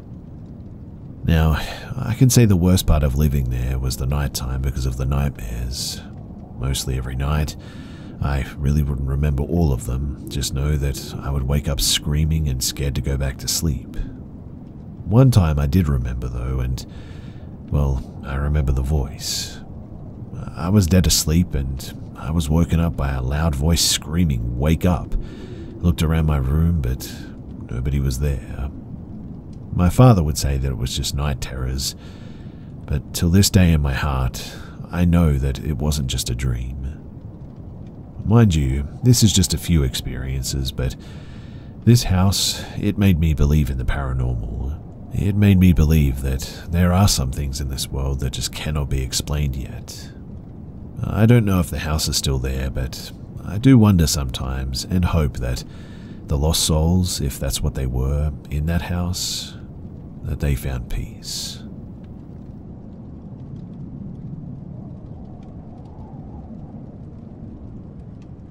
So I started a new job a few months ago as a third shift technician in some older skyscrapers in my city. Before I was even hired, during my interview, I was asked by who is now my boss, "Do you have any aversions to ghosts or paranormal stuff?" I sort of chuckled and assumed that it was a joke, so I didn't answer immediately. After a few seconds, though, I realized that he was serious and double-checked. "Oh, actually, no, I'm not averse to stuff like that," I said. He explained that third shift tends to see or hear things, but assured me that nobody has ever been harmed. I have always been a bit skeptical, I guess, of anything paranormal, enjoying and entertaining the ideas, but not fully believing due to a lack of evidence in my personal experience. After my onboarding and meeting my co-workers, I followed up on that line of thought though, sort of weighing if they believed in the paranormal prior to working here or not, what their experiences were, etc. Aside from one other newer guy, everyone has had experiences with stuff in the buildings apparently. I went through my training and was taught a lot about the history of the area and the buildings. A fun fact too, my office is 2 stories below the ground and about 10 feet below a graveyard that was relocated to make room for the tower, maybe about 100 years ago. I'm sure that that's not important though, right? Anyway, I would say about 2 to 2.5 months ago, I got off training and went to my normal shift working overnight. My coworker has been on this shift for over a decade now and has an incredible insight into the details of these buildings. He explained that he's only ever seen stuff once, but it's fairly routine to hear shrill screams or to have your clothing and hair pulled even. The part that amuses me in hearing these accounts from my coworkers is that we're all blue-collar workers, most in their 50s and 60s, and with the most nonchalant matter-of-fact recounting of what they've seen. My coworker took me through a tour of the building and showed me a spot on a floor of the building where, apparently 6 years prior, he was walking the floor as a part of an hourly fire watch, and due to maintenance going on that floor, that disabled the fire suppression system. As he disembarked the elevators and went north, a short lady, under 5 feet tall, he didn't recognize, was coming down the hallway from the door that leads to the offices. At first, he jumped, as we all do, right? Given these buildings are empty, except for us and security. And once he collected himself, he said hello, that he didn't recognize her, and asked to see her employee badge, which is routine for us. She just let out a high-pitched, shrill sort of cackle. He sort of likened it to an old Hollywood witch's cackle, and she walked away around the corner. On the other side of the floor, he bumped into maintenance guys and asked them if they had seen this lady and who she worked for. On the other side of the floor, he bumped into maintenance guys and asked them if they had seen this lady and who she worked for, but they hadn't seen her at all. After this fire watch round, he went and asked the security desk, but they said that nobody had come in or out, aside from him and maintenance. And well, as for myself, I'm yet to see anything, but I can confirm now that I've definitely heard things. You see, a few weeks ago, I was repairing a sort of light fixture in a tunnel that we had under the buildings there. My coworker was with me, but due to his size and me being the new guy, I had the pleasure of climbing the 10-foot ladder to work on the fixtures. While wrapping up the last fixture, I felt a strong tugging on the fabric of my pants by my right knee. I asked my coworker not to do that, as I don't have a great balance and don't want to eat the concrete. He didn't answer me though. I stepped down and turned around, and he was at the other end of the tunnel, maybe 70 feet from me, I would guess, kneeled down investigating a wire. Odd, but nothing extreme, right? Well, today, while I'm doing my routine, I heard a loud noise, sort of like tire screeching. I didn't think much of it. I mean, kids in their cars and all that, right? But it wasn't until a few minutes later that it dawned on me. I'm 40 feet below street level, under tons of metal and concrete. How on earth could I hear tires all the way down here? Well, a few minutes later, I was passing one of our entrances to the grillage, I think the roots of a skyscraper, and heard what I can only describe as a blood-curdling sharp scream come directly from the entrance. I concluded at that yep, I ain't messing with that today, and promptly just left off to the higher levels. So, what do you guys think about all of this? Any theories, questions? I'm really not sure what to make of it all, but in any case, it feels good to just share it with someone.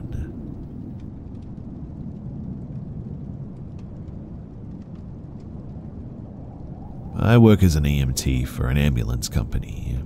EMS has always been full of superstitions, and most of us believe in the supernatural on account of all the crazy, gruesome stuff that we get to see on any given shift. Every company, every EMT, every firefighter has a story about the station that is haunted or something that happened to them that can only be explained as paranormal. For the company that I work at, We have about 5 stations, each with their own stories. Only 1 or 2 truly scary stories, but mostly things like employees seeing shadows out of the corner of their eyes, getting uneasy feelings in the stations, or hearing an unexplained knock or voice, or being hissed or growled at, occasionally. And the station that I work at was no different. The station I work at is our main station, meaning that it is where we keep all of our extra resupply. So it is not uncommon for various crews to be going in and out of the station at all hours of the day. It was common knowledge too that the ambulance bay was pretty creepy at night. People report hearing noises, voices, footsteps, or ambulance doors opening and closing out in our garage. Now, I've worked at this station for 2 years and I've definitely heard these things, but it's always been an easy to dismiss sort of thing. I mean, it's just my partner doing something out in the bay, or another crew doing some late night resupplies or something. The only experience that I've had there that I really couldn't explain was I heard distinctly growling noises in the garage late one night. At that time, I quickly realized that the only person in the bay was me, and I certainly didn't growl at myself, so I quickly left. That was all I ever experienced there, and for the most part felt very comfortable at that station. Well, that was until last night. So, the station is small and consists of a sort of living room with a kitchenette attached to a hallway. This hallway led to a garage on one side, the bathroom at the other, and at the end of the hallway is a door leading to the junior's bedroom, which you can then walk through to get to the senior's bedroom.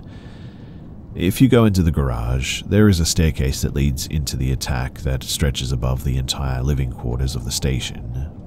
Me, Junior, and my partner, Senior, are dead asleep in our respective bedrooms. All the doors are closed, but when I'm woken to all these loud banging noises and the wall shaking. I realize that this banging isn't just banging though, but actually running.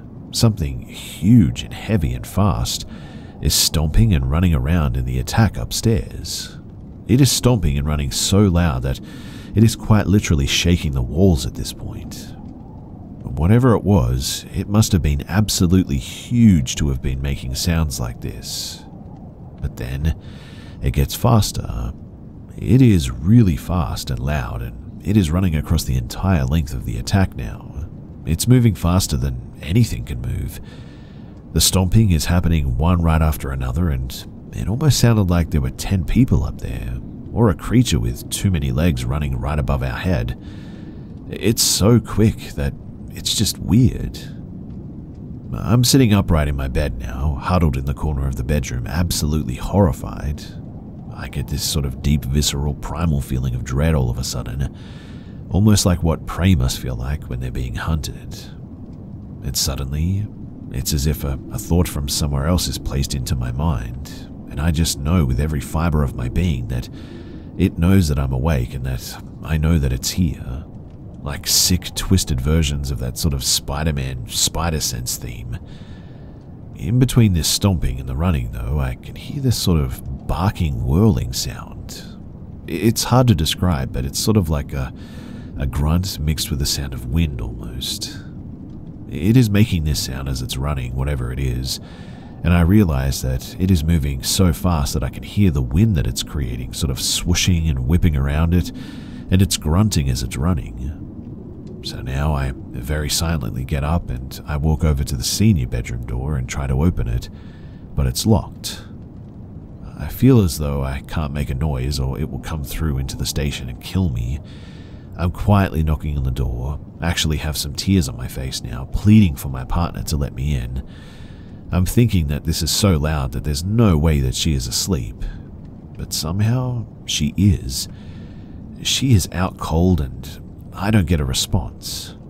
In the end, too, I just decided that my partner had the right idea and I crept over to the junior bedroom door, separating my bedroom from the hallway that leads to the garage and the rest of the station, and I just locked the door. So I silently creep back over to my corner in the bed with my blankets and I begin to text her.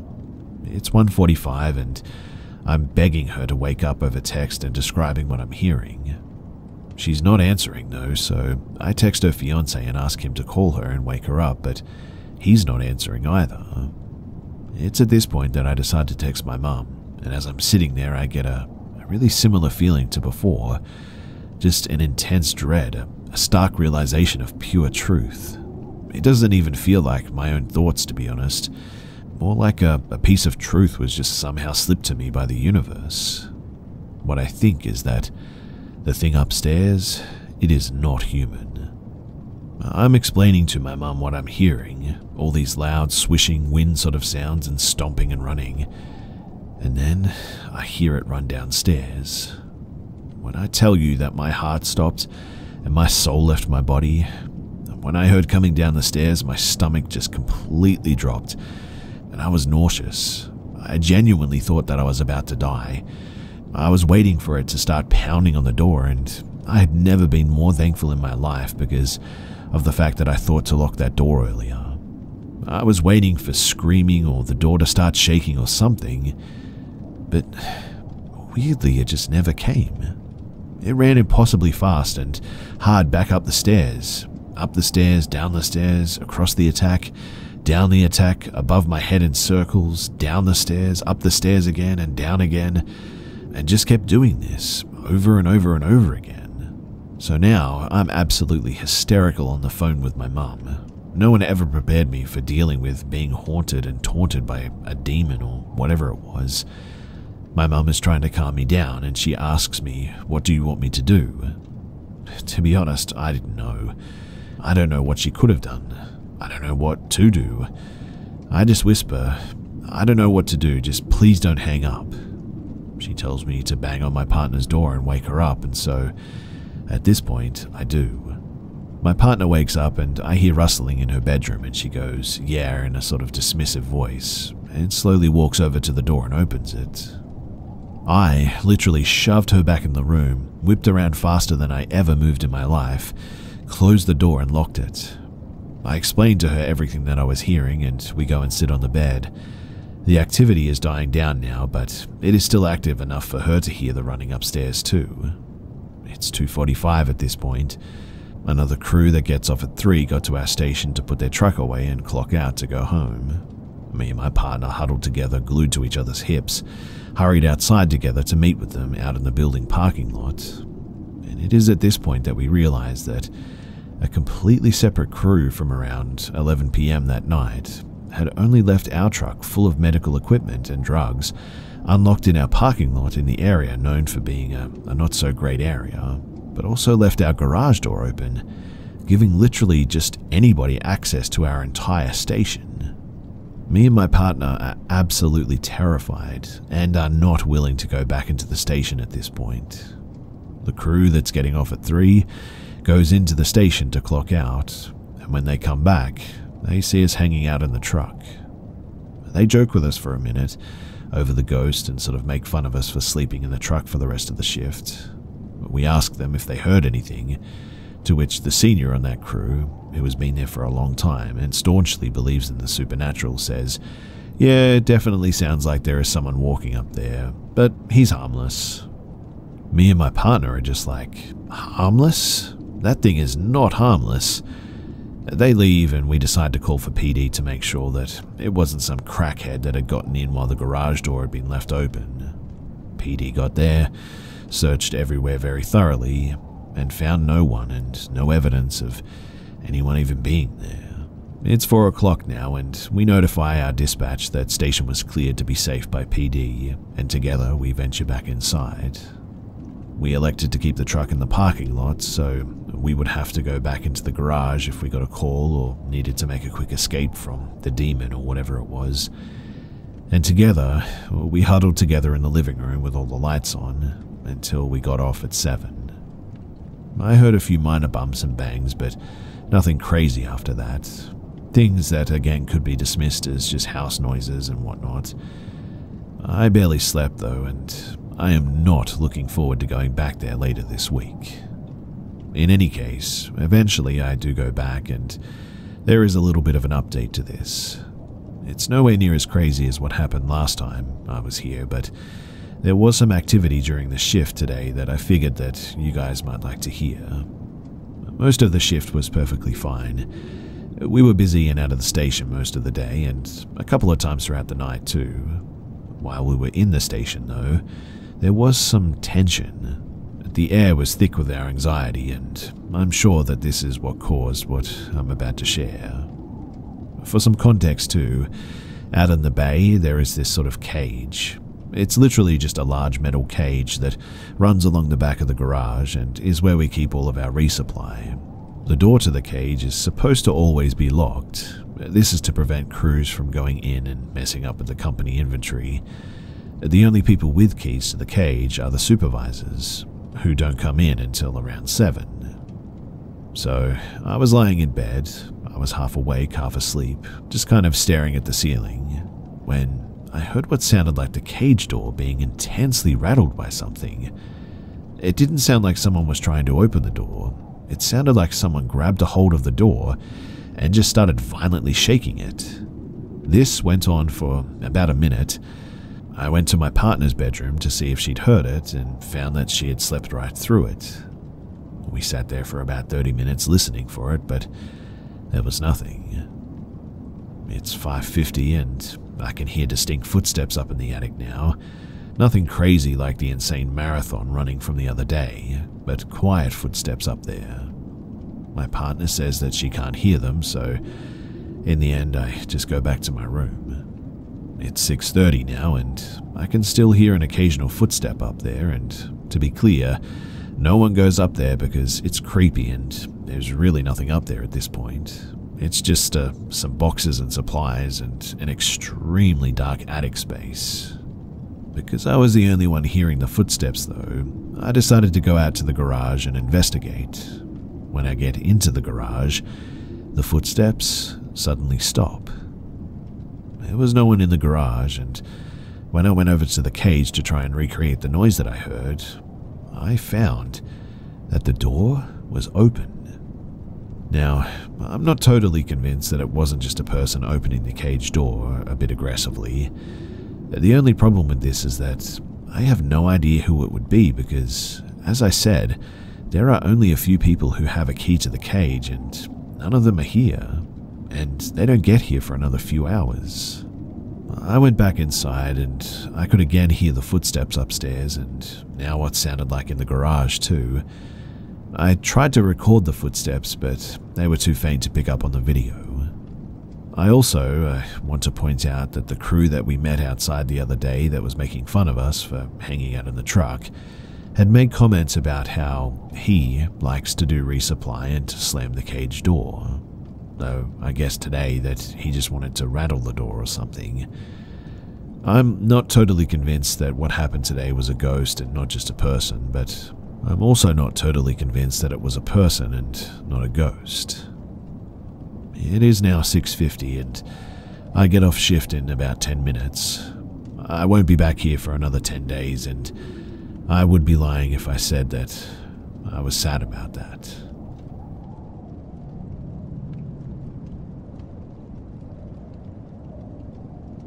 This story is from around maybe 5 or 6 years ago when I was a teenager, but I still remember it very clearly. For some context, this was a wooded area near my hometown in the UK that had established bike paths and people visited regularly, making it a decently known area, but it was still pretty large and had areas that no one would really go to. It all began when my friend and I cycled to the area to do some jumps and generally just sort of ride about, when we spotted a swing on the top of a hill and we decided that we wanted to go up to see it and use it. We did so and spent around maybe an hour or two just talking and swinging, and it began to get dark. My friend took off as he had to be back earlier than me, and instead of leaving, I sort of cycled around for a bit longer. I ended up cycling pretty deep into the woods until I was no longer on bike paths and instead barely visible sort of dirt paths. I went up another pretty steep hill, and this is when it happened. Below me, maybe around 20 meters or so near the bottom of the hill, stood a man wearing a black leather gas mask, some kind of military-looking jacket, and holding a really long sort of thick torch in his hand. The torch, it wasn't on, and he was just crouching down in my direction towards the hill, staring straight at the ground, and from what I could tell, he wasn't doing anything at all. But then he looked up at me.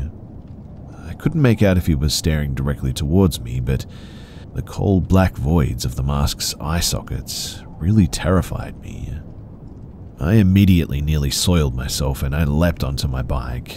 As I did, I heard a heavy and rough, fast breathing getting louder, and I rode as fast as I could for about 10 seconds before quickly looking back. He was stood still at the top of the hill, no longer chasing me, but just staring at me with the same cold black eyes. I never did tell anyone what happened, not even any of my friends, and still now, even driving past that place, it sends chills down my spine. I'm really glad that I had my bike with me that day because, to be quite honest, if I didn't, I think he probably would have caught me, and if he had, I shudder to think about what might have happened.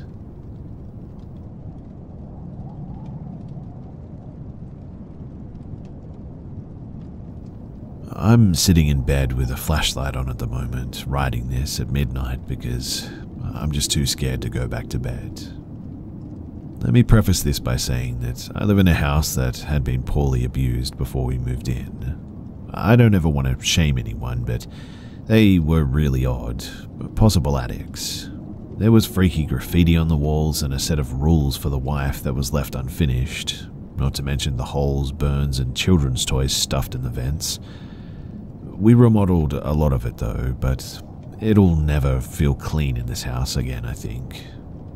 When we first moved in, I just felt the most overwhelming sense of dread standing in the room that was very obviously a child's bedroom at some point before.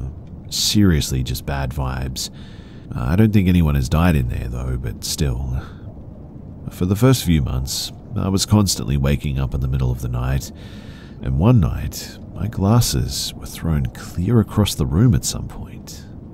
Another night, every single figurine on my nightstand had been laid face down. I've woken up with bumps and bruises, but never anything too serious. Plus, it all happened at night while I was asleep, so I never put too much into it. My parents don't believe in spirituality, so there's no way that they would let me smudge the place or anything like that. They would always just tell me to get over it. But for the past few months or so, right as I'm about to fall asleep, I hear or feel something walking up to the side of my bed and trying to tug my blankets off of my bed. I sleep face down with my blankets pulled tightly over for this exact reason. And last night, it was the strongest one that I'd ever felt, and I knew that it was coming before it happened. My face got hot and I just couldn't breathe. But something clamped down on my shoulder and started messing with my pillow right in front of me. I was terrified, obviously, but I've gotten to the point where I'm not too afraid to reach over and turn my lamp on. In fact, it brings me a bit of comfort at least to have the light on like that. When I did, nothing was there and nothing has ever been there. I don't know if I'm hallucinating or if there's something wrong with me, but I want to clarify that I'm always 100% lucid in these moments. What I'm getting at is that it's not sleep paralysis or some weird sleep cycle stage or something. I don't know what it is, but has anyone else had this happen? And if you have, what did you do about it?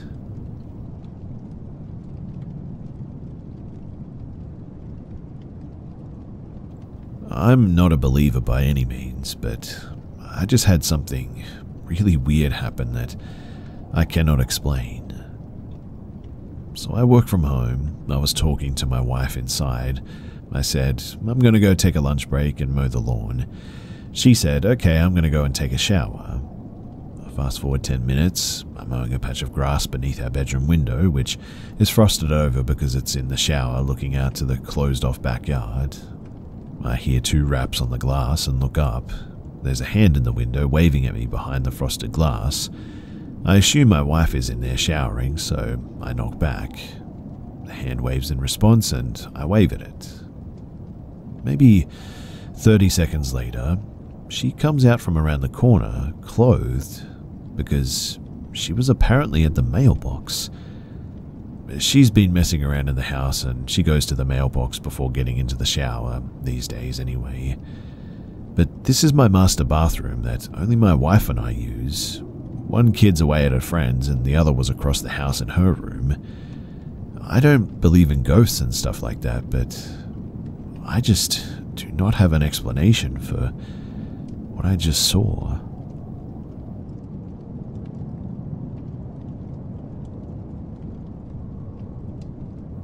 So I live in a little farming community in Virginia. Nothing out here but cotton and peanuts, and, well, apparently ghosts. I knew that there was at least 2 in the store, but now apparently only 1. Number 1, he or she likes to knock things over, especially when we're talking about him or her. He or she also likes to appear as an orb in our security cameras from time to time. Number 2, the one that I'm fairly sure isn't there anymore, was a kind of, I don't know, it's hard to find the word, but maybe like a spirit stuck in a cycle, so to speak. In any case, it was a dude in a black hoodie. Now, I could easily say that it was just a trick of my eyes, were it not for the fact that I saw him over and over again, or occasionally mistook him for a customer sometimes, or one of the 2 men that I work with. The first time that I realized that I was seeing something was when I saw this man walk from the Coke window to the beer window. I thought that it was my co-worker, James, fronting the cooler windows, only for James to come in from outside, as he had been walking the trash out to the dumpster. I got kind of a cold pit in my stomach when I realized that the person that I saw was technically not there. A few times I was shocked a customer had managed to get into the store without the doorbell ringing, saying hello as is required by the company, only to check the security cameras beside my register and realize that the floor was completely empty.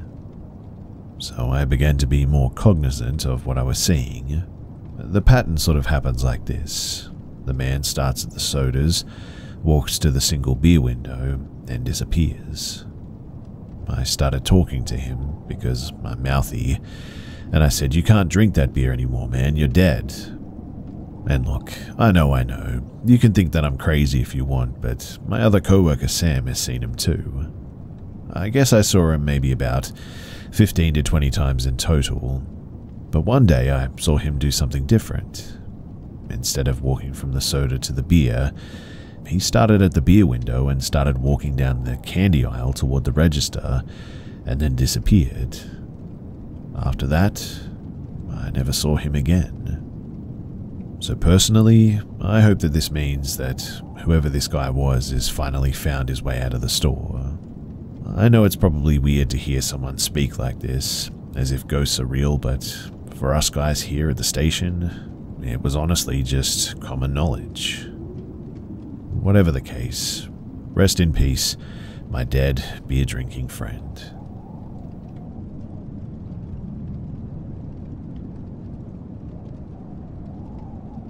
Back in 2020, I was living with my ex and we lived in a terrible apartment. But later that year, he achieved his dream of being a homeowner and we began the process of moving into the house. Well, one night, he came home from work and decided that he was done with the apartment and we should pack what we had left and just move into the new house. So, we packed up our pets and the rest of our stuff and moved in, and this is where it gets a little creepy. You see, it was probably about 9 PM or so. My ex was inside the house setting up the internet, and I went out to the trunk of the car to get some stuff when I heard a woman screaming and calling a name at first that I thought that she lost her dog or something. But as she got closer, it sounded like a kid's name. Also, she was frantic, and then she said the words, "Come to mummy," and that's when it hit me that she had perhaps lost her kid. As she finally got into my view, I could see that she was a woman with blonde hair. She was carrying a lawn chair and she was crying and panicking at this point. I was making no attempt to conceal myself from the driveway and instead stared straight at her. I expected her to ask for help or something, since her kid was lost apparently. And I mean, that's what I would do, but she didn't. She looked at me for a moment and kept walking down the street, still crying and calling his name. I ran inside and told my boyfriend what happened. Apparently, he could hear from all the way inside, and he called the police. The cops, they wasted no time in getting there, but still, she walked pretty quickly, and by the time that we saw the cop car, we didn't hear her anymore. I still don't know what happened after that, as it was a strange welcoming to our new home, and it never did happen again. I'm still not sure if she really was missing a kid, or I don't know, maybe she was just crazy or something. But her panic seemed so genuine. What really creeps me out though is how she didn't ask for help and just walked past me like I wasn't there. I mean, if you lost your kid, wouldn't you be asking someone to call the police at least? Something seemed really fishy about the whole situation. I do wish that I knew what happened. Hopefully she got her kid back though, or at least got the help that she needed.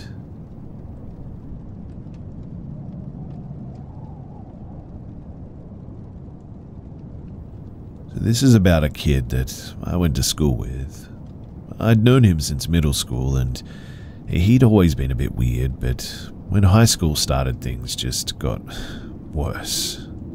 In middle school, he was just kind of cringe, I guess. Like stereotypical internet cringe sort of thing. You know what I mean? But by high school, he became genuinely horrifying. I have a lot of mini stories about him, but I'm going to be focusing on one for this. It's not that long, but bear with me. And for the sake of this, I'll call him Jay. This story took place in my freshman year. So every year at my school, before a new year starts, we have this back-to-school bash, which is just the kick-off football game with a chill little after-party on the cafeteria patio where we all dance and drink soda and stuff. Pretty standard school-organized party. My friends and I were having a pretty good time. We were sitting on a wall just drinking, like Fanta or something, I think. I don't remember. But this kid, Jay, for whatever reason, thought that he was friends with me and my friends. I don't know why, but when I tell you that he trailed us at this party, I mean it. At one point, he came up to my group as well. We saw him coming and all exchanged sort of annoyed and simultaneous terrified glances. He came over to me and my best friend, looked at us, paused for a minute, and then asked us, "I'm trying to get girls to come with me into the woods. Do you have anyone you'd recommend?" My friend and I just sort of froze at this. We were too shocked by what he had said to even respond. I mean, who asks that, right? Who says things like that? And what were his plans? I guess we'll never really know, but he never got anyone, thank God. As my friends and I dedicated the rest of the night to telling all the adults what he had said, eventually I'm pretty sure that he got kicked out and had to have his mum pick him up. Again, thank God for that. Last I heard, he was still being very creepy and also drawing hate symbols on the walls of his new school. And that is a really ominous sign of something a lot worse that I really hope does not happen.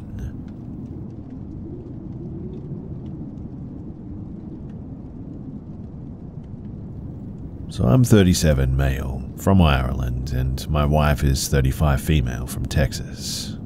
I have an interest in horror movies and scary stories, I'll admit, but I've always been a skeptic in reality, I guess. My wife had told me about experiencing paranormal encounters in her family home, which I just shrugged off, as I've slept in buildings and castles 1,000 years old, and always experienced nothing. So how could she experience such things in a 50-year-old home in America? Excuse my arrogant Europeanisms. I was wrong. I assumed that she was just overly superstitious, as she is Hispanic, which, like the Irish, have a rich culture history of everything considered paranormal. Ghosts, witches, demons, etc. But on the night in question, I'm in San Antonio, Texas, visiting my wife's family, I'm awake, laying on her bed, just staring through a doorway that leads to the living room area. It belongs to my wife. Her bedroom is like a sort of mini apartment. It's dark and around 4 in the morning when I see a sort of jet black cloud float along the floor in the living room. When I say black, I mean absolutely black, almost like a bad Photoshop on a photograph. So here I am looking at this cloud as it suddenly starts to stretch from its right side into a sort of triangle shape until it couldn't stretch anymore, it seemed, and snapped back into itself and evaporates, leaving a head staring at me from the floor. The head is also jet black and is only visible from the neck up on the floor. I couldn't see its face, but I will always remember seeing the window light shining through its long curly hair. Obviously, I am in disbelief at this. I wake my wife as I'm still making eye contact with the head on this floor. I must have seen it for 15 seconds straight. Before my wife looks up, I turn on the flashlight on my phone in the head's direction, and it just disappeared. After the event, my wife told me that she used to sleep with a blanket wall stacked on the bed covering the view of the doorway that I was looking through. She said that she used to do it because she was afraid that she would always see something. She's experienced noises and heard the voices of people talking, yet never seen anything. But when we told her family, her mother and auntie said that they have seen super fast glimpses of a black head looking around the doorway of the kitchen and the dining room. I wasn't aware of this beforehand, so my description of the black head really dropped some jaws at the dinner table. Amazingly, I was not frightened. I was just absolutely shocked, to be honest, and almost thrilled that I now fully believe in ghosts and even the afterlife. I still don't believe in organized religion, but at least now I believe in something, right? I can't find information online regarding black shape-shifting cloud entities, but the cloud itself was blacker than black, with a sort of sharp rotating edge, almost like it contained like a cyclone or a black hole, but it was so dark that you really couldn't see any definition inside of it almost. And I guess I'm wondering if anyone has experienced something similar, or if you have any ideas as to what I saw that night.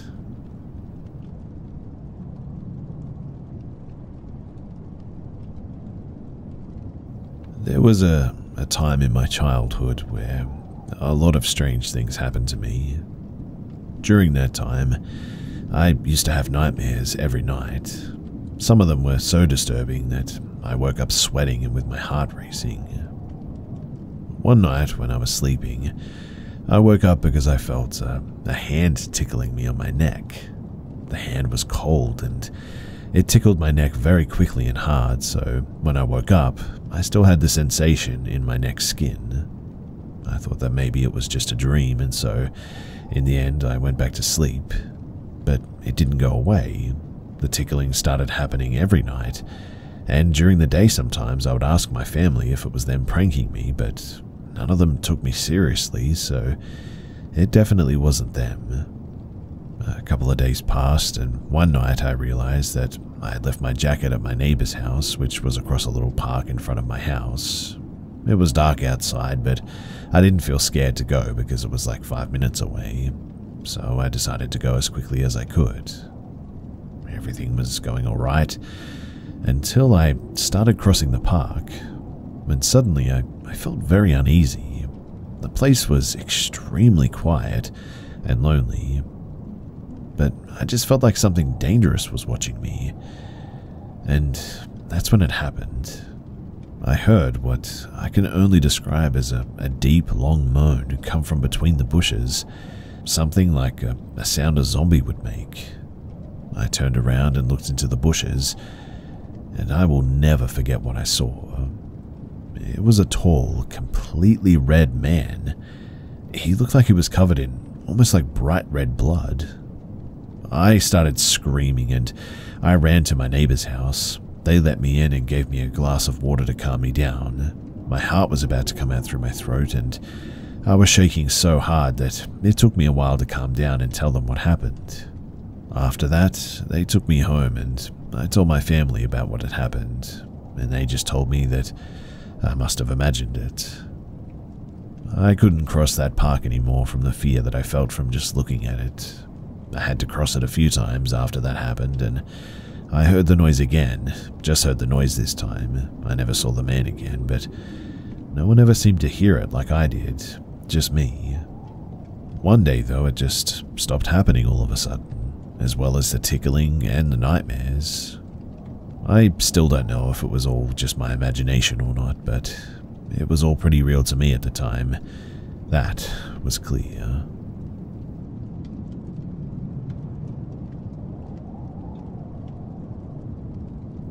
My mother lives in an apartment complex on the edge of the city, right where Parkersburg, West Virginia turns into Mineral Wells, West Virginia.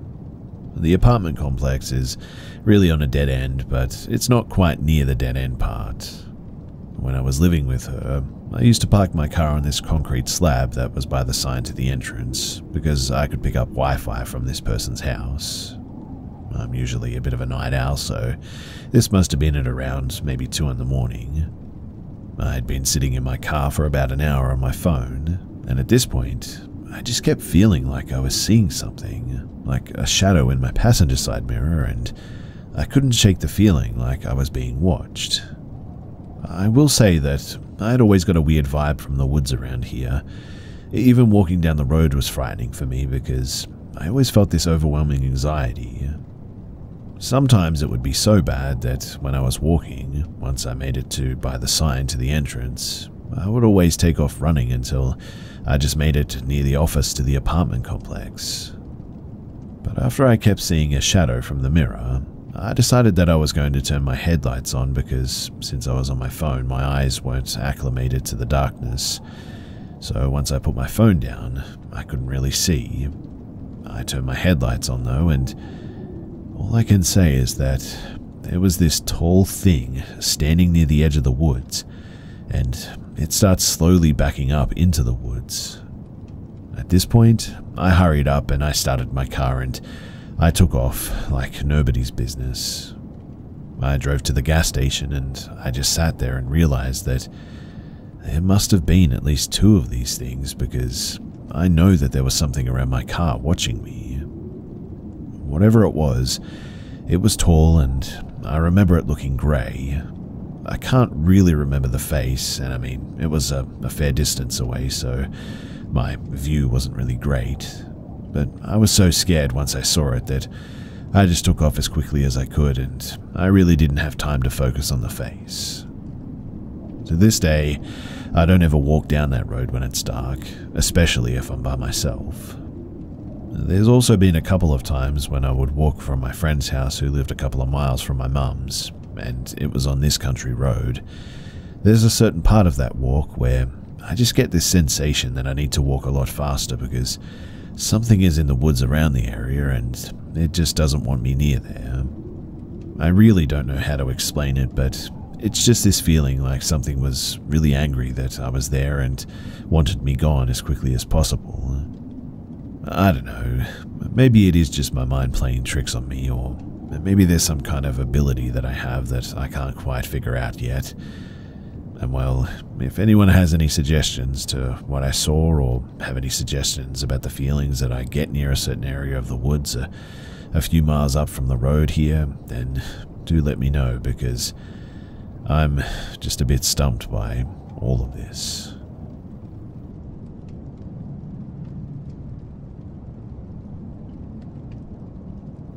This happened about 10 years ago. I must have been 27 and I'm female.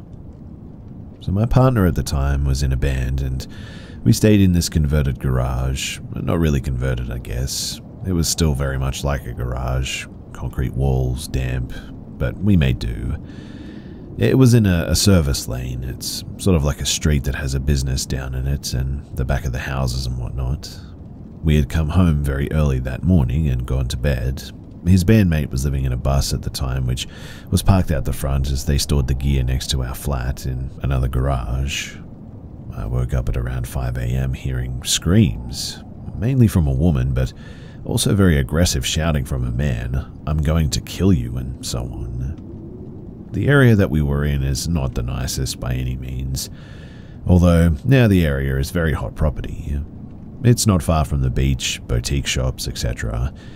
But this was coming from a house that I had thought was condemned. 2 stories, dilapidated, torn curtains, rotten wood, about 5 broken down cars out the front that had been picked apart, and it turns out that someone was living in there. I woke up and went straight to the front door and saw a man stomping around a parked car on the side of the road, chasing a lady in her pajamas around it, threatening to kill her. She was screaming and crying, and out of instinct, I screamed out something like, "Hey, what are you doing? I'm calling the cops."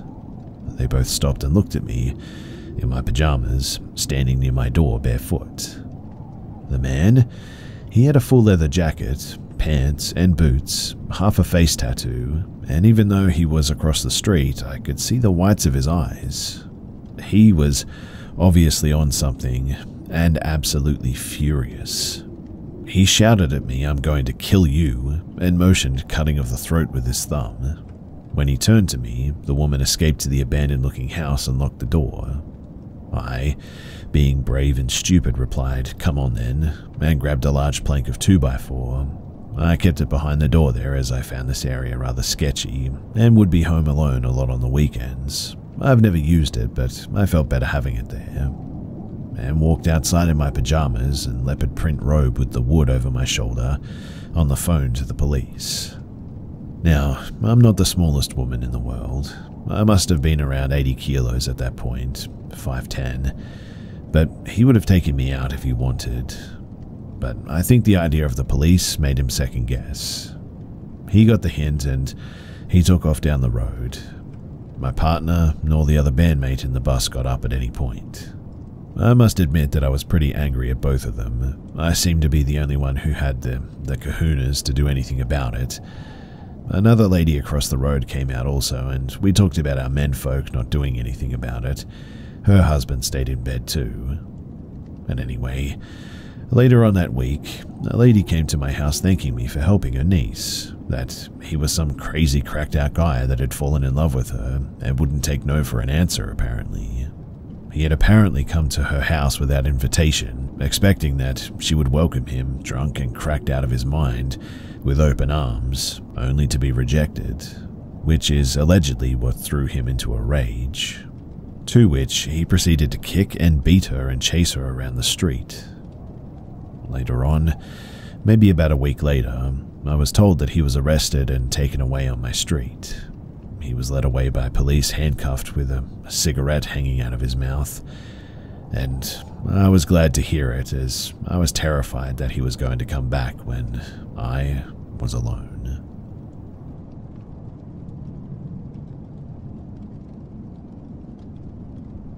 So I live in an apartment with my family in Morocco, and I'm in a period where I need to focus for my final exams. Today, as usual, I'm sick, and so I didn't go to school. I use this free time to practice more for the upcoming tests, and at approximately, I would guess 8 PM, my father called me and suggested that I should go for a car ride in order to spend some time with him. My parents are divorced, so when I'm with my mother, I see him less often than I do my mum. Anyway, I was with my father for like 30 minutes, and it was really nice. We arrived in the front of the building where I live with my mum. I said goodbye to him and I went towards the building. I pushed the button of the intercom so that my mum would open the door, and then I saw a food deliverer with his motorcycle parked just next to me. He comes. So here he comes, which is obviously not a problem. I thought that he was going to deliver something to a neighbor. Nothing unusual here, but I don't know. There was just something off. Firstly, usually deliverers in Morocco, I don't know if this is the case in other countries, but certainly is here, have like a box where they store the food in order to keep it warm. But this guy, he didn't have one. He was just holding the bag with the food in his hand while riding the motorcycle. Also, he opened his phone like as if he was going to check a delivering app, But as I said, he didn't have the box or the logo of a delivering service anywhere on him. So even if my mother did unlock the door, I preferred not to open it and talk to this guy. I order from restaurants and fast food a lot, and I'm used to seeing deliverers and even talk a little bit with them from time to time to try and make them laugh and get to know them a bit. I know it's a hard job because of the people being jerks, so I don't know, I just try to be as friendly as I can.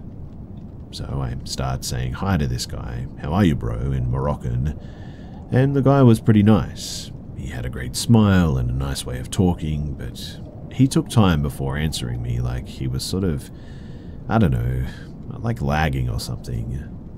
But it's okay, it happens. Maybe he was stressed or preoccupied, so nothing to worry about. I asked him what door number is it, and he replied 42, which is odd because the last door of the building is like the 14th, I think.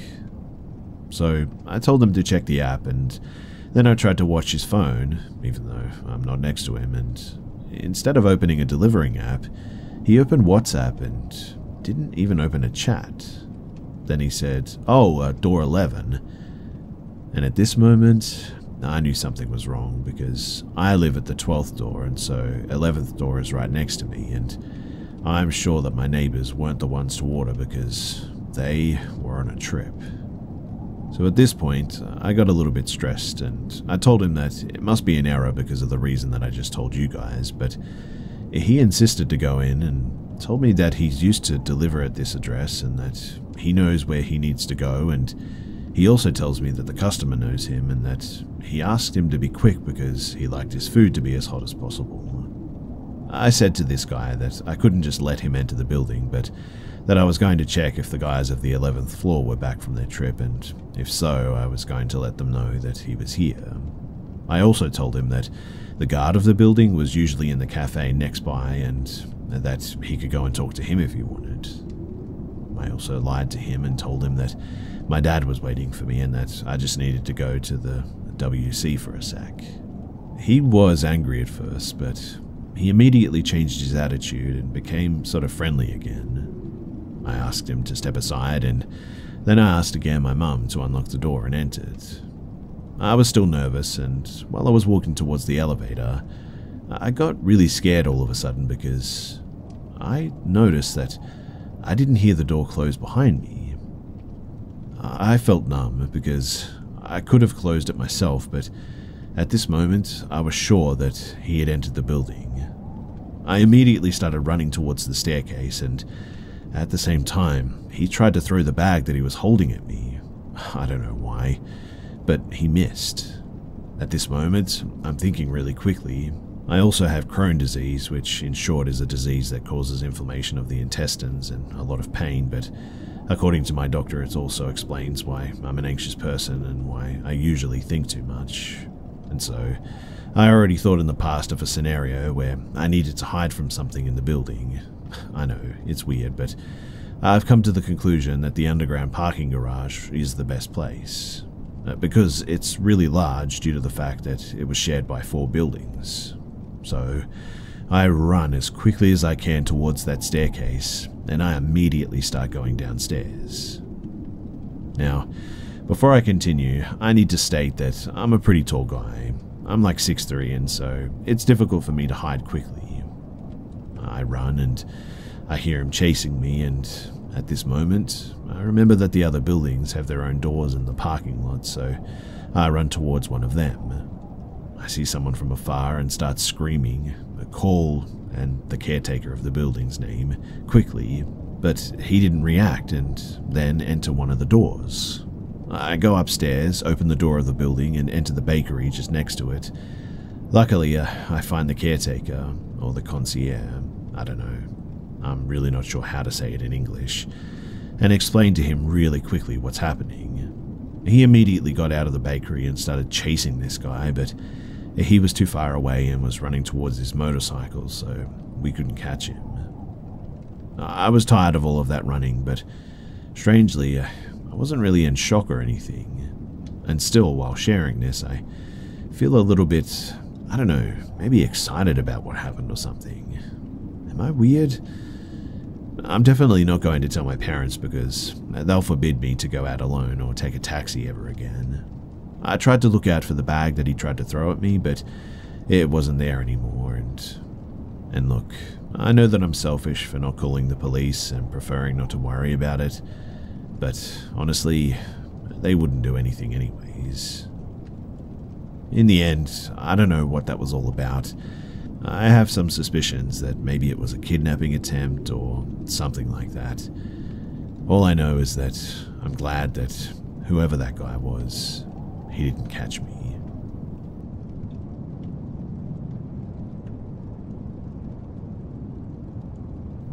I used to work the docks of a salmon cannery in middle of nowhere, Alaska, 16 hours a day, 7 days a week, no days off from May until August. It was a really cool job if I'm being honest, but lots of seedy characters. Seasonal work in remote places seems to attract people who don't really fit in with normal society, I guess. Or people who, well, want to get away from something, maybe. Gary, he was one of those people. He had worked at another place in town that was owned by the same parent company, and in the lead up to the fishing season, he was lent to us for some carpentry tasks. Gary was probably in his 40s or 50s, grey hair, weird delivery in his speech. Not like a speech disorder, just like weird, I guess, is the best way to explain it. Like he was smiling inside about something grotesque while he spoke.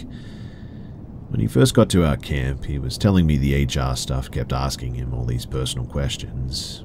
I asked what kind of questions, and he responded that they wanted his full name and phone number. He told them that he didn't feel comfortable with that and would be willing to work for a reduced rate if he could just keep the information to himself. Obviously, that was a huge red flag. One day, though, I'm working with a co-worker on a little welding project when Gary pops out of a doorway. He goes, "Hey, you guys want some meat?" We've been eating cafeteria food for weeks at this point and working hard enough that we always maintained a caloric deficit. You don't say no to good food, right? He cut us each off a slice, and it was a smoked something. Now, here's some personal info on me. My family is Eastern European. I was born in New York City and then spent half of my childhood in NC. I've been eating smoked meats of every variety all my life, pretty much. It's a piece of my culture, basically. But I don't know what the heck this was. It was almost pork, I guess, but it wasn't pork. Gary goes, "You guys like that?" To which we respond, sheepishly, "Yeah, thanks, Gary." Gary literally laughs at this, like slowly and creepily, and then just leaves. Now, me and this guy that I'm working with look at each other and sort of laugh it off and say, well, we must have just eaten Gary's wife or something. Dark vibes. I love my job. Anyway, later that night, I'm in the cafeteria alone eating a bagel. Gary walks in. "Hey man, you liked the meat earlier?" "Yeah, Gary, it was good," I respond. Gary goes, "That's funny, man," and then just sort of laughs softly. I don't know. I'm pretty sure that I ate a slice of Gary's wife that day.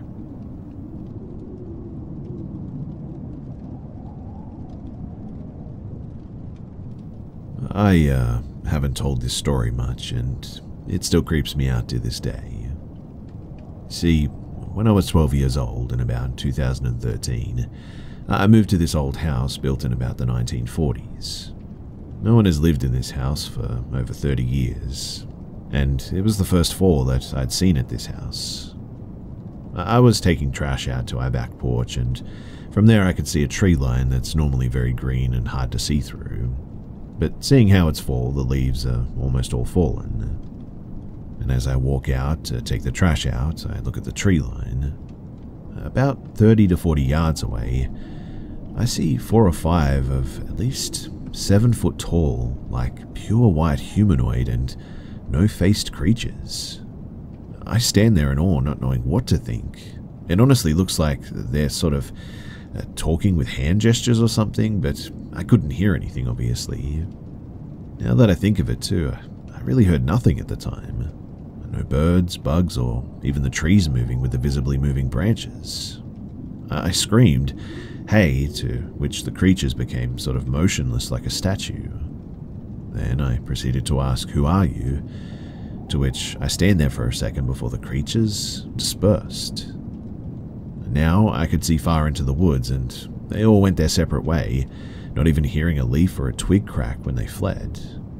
But they ran off so quickly that it almost seemed like a blur as well.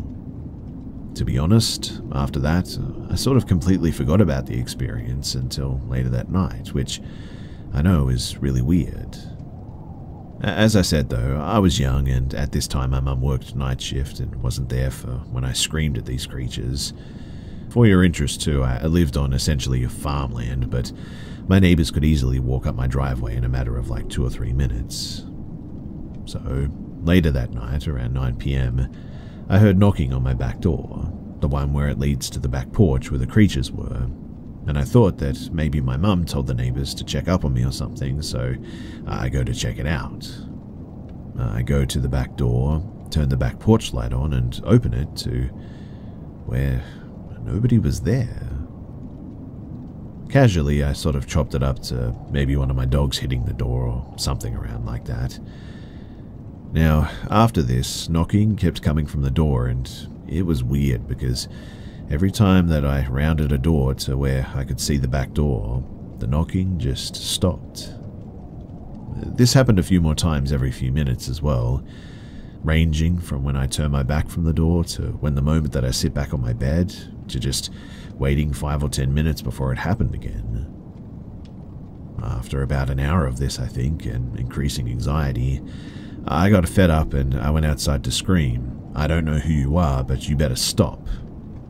And to my surprise, it did. For about 30 minutes, that is. Then the knocking came around the house, on the windows, the doors, the walls from the outside for about another 30 minutes. I was scared, curled up in the corner of my bed. After the 30 minutes, there was one last bang beside my window that I felt like sort of shook the house a bit, and was shocked the window didn't break, in fact. And that was the end of it. There was really nothing for the rest of the 5 years that I lived there. The shocking part, though, was that the outside was old, as stated, and could honestly be broken with one good swing to the exterior, but where that final bang was, there was no sign of any impact. Honestly, I think that's what scared me the most too, that this creature could full force shock my house and leave like no damage whatsoever. I lived in Tennessee, by the way, if this maybe helps figure out what this thing is. Side note too is that I have some friend stories with these creatures if anyone wants to know about them, but for now, this will have to do.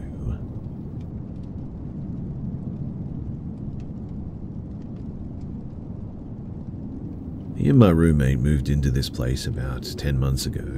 The landlord who lives above us told us that this place is haunted. Our landlord is 80 years old and apparently channels. She says that she channels her higher self as well as living people who passed on and Ashta or something. And I'm like, okay, that's cool, sure. When we looked at the house, we saw the sauna. It has like an old wooden door, but after we moved in, handprints appeared on the door, and they looked like they were sort of dragging down, I guess. I mean, that could have been anything, right? But fast forward a little bit, and I'm in the bathroom. My roommate downstairs is in his room. I hear footsteps coming up the stairs, and I wait to see if he pops up, and no. I call him over Facebook and ask, "Are you upstairs?" But I can hear him downstairs in the room. He says, "No, I'm in bed. Why?" I explain that I heard footsteps. I go down to his room. Later, he needs to use the bathroom. And the same thing happens to him. He hears footsteps and nobody's there. We stayed in the same room that night, and the next thing that happened was just super creepy. You see, me and my roommate were sitting in his bedroom watching some videos and drawing. He has this old music snow globe that he has on his dresser. The video that we had playing was a gameplay video, and it had music box music for the background sound. We thought the sound was a little bit odd, so we paused it, put the video back 10 seconds, and played it again. We then realized that it was the snow globe that was actually playing. We could hardly believe it. A while later, and we were in bed, and in the middle of the night, we both heard a bang. We didn't see what it was because, we just got out of there, but when we got up the next day, his Silver the Hedgehog pop figure was on the ground, with his limbs, and all 4 of them, ripped off. And there's just no way that should have been possible. There was a hand on the sofa, 2 feet off the ground, a leg under a blanket, and 2 just on the floor. The GameCube that we have was also opened, and the creepy thing was that the little clear stand pop figures that we have, all of them were unmoved, untouched, except for that pop figure. It was a really weird experience, and for us, we just could never explain it. A month later, I used this filter on TikTok. It's supposed to catch ghosts or whatever. It has sort of like glowing eyes and would appear when it finds a face. And I always felt like something was watching me, and so I started to film. I walked up the stairs to the main floor, and something popped up at face level, looking like it was peeking around the corner. I got a bit freaked out by that, I admit, so I ran to my room. A week ago, our landlord was out for a family thing, and we heard someone running up and down the hall at like 11 PM at night. We heard banging and thumping, and it sounded like somebody was dropping something. Our landlord is not the strongest and can't run or carry things, so we found this out later that she definitely wasn't home, and even if she was, there's just no way that she could have done this. Again, a few days ago, I was downstairs trying to find some towels, and my roommate is upstairs. He said, Rose, are you up there?" I replied with, "No, why?" And not even a minute later, I hear something loudly whisper in my ear, Pookie or something like that, which is just a weird thing me and my roommate say to each other. I jumped out of my skin and looked to the door wondering if my roommate snuck up on me or something, but he was upstairs, still in the bathroom.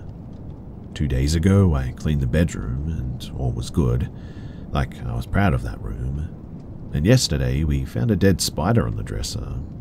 Today, all the legs were ripped off and placed all around it. We just constantly feel like we're being watched, and we always hear footsteps, like I said. Have you ever felt something like this? Like someone is giving you a death glare that you can almost imagine them being there? You can sort of feel it, I guess. But when you look around, there's nobody there. That's how I feel a lot in this place. When we come home from work, we can sort of feel it, as if something's looking at us through a window or something. We're moving soon, and it's starting to get worse as well. We mentioned moving before the whisper in my ear, and I don't know if it wants us to stay or go, but in any case, we're getting out of here as quickly as we can.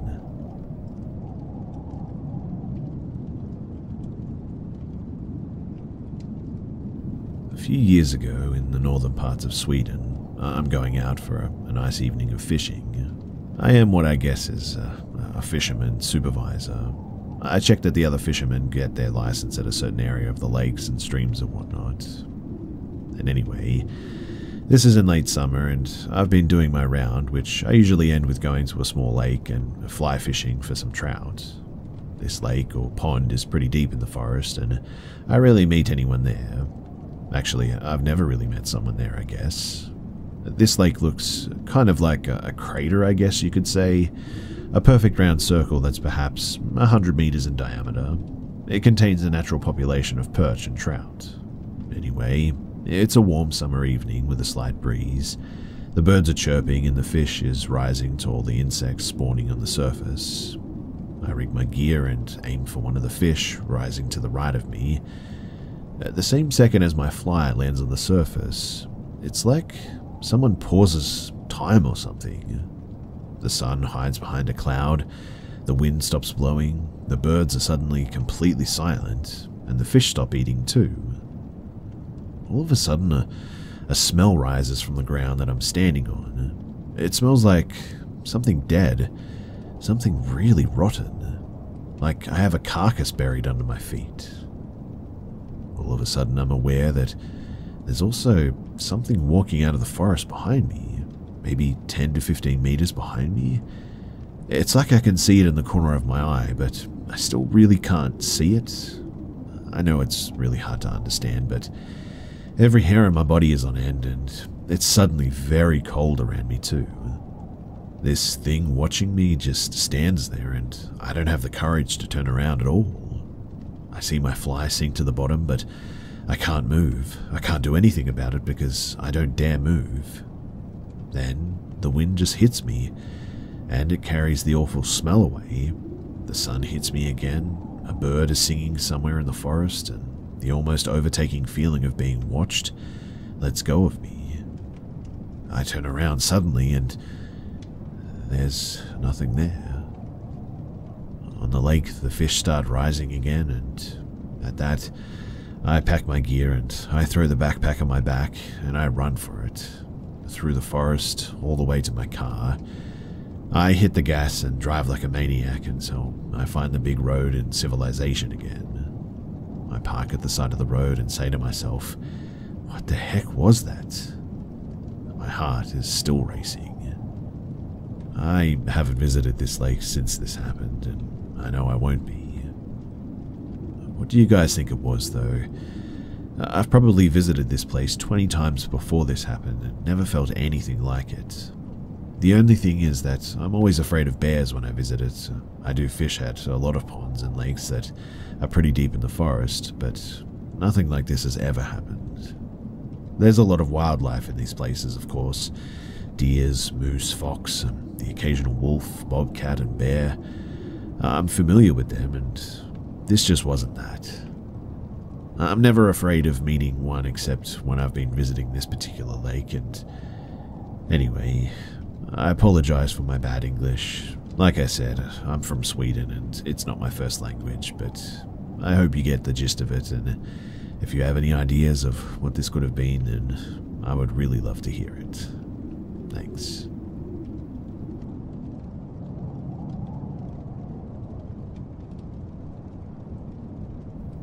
So I like to look for new, out-of-the-way fishing holes. If I'm on a trip and have my gear, I'll pull up a map, look at the different connecting waterways, and try to find back roads that may lead to spots that few people know about. On one trip, maybe about 10 years ago, I'm in Western PA and I'm looking for a road to connect me with this small and sort of out-of-the-way stream that I found on the map. I'm in the country. It's not too desolate, but houses are definitely getting farther and farther apart and looking more and more, well, beat up, I guess. I surmise that I'm really close to where this stream is supposed to be, so I turn down a dirt road that leads toward a tree line in the direction that I believe this stream could be. The road starts out in okay shape, but as soon as I pass into the tree line, stuff gets really weird. It's mid-afternoon, but the canopy of trees is so thick that it suddenly looks like dusk. Then the road very quickly deteriorates, starts to close in, and then starts to pretty much vanish, I guess. There are banks on either side of me, so I figure that I'm on some sort of old logging road that rarely if ever gets vehicles on it anymore. The road is getting worse and worse. Large rocks start appearing at random spots in the road, first sort of sporadically and then more frequently. It's very unnatural looking.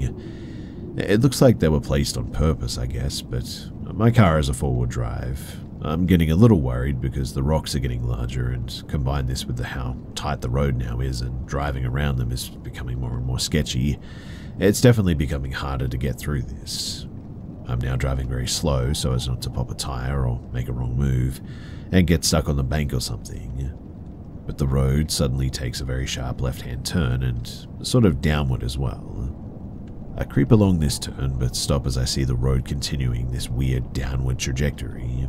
At this moment, my gut starts talking to me and telling me to turn around, but it's at this point that I realize that I can't. The road is just not wide enough to do a 3-point turn. I could chance it, but I didn't want to get my front end caught on something pushing over the bank or my back end going off the back in the other direction and getting stuck.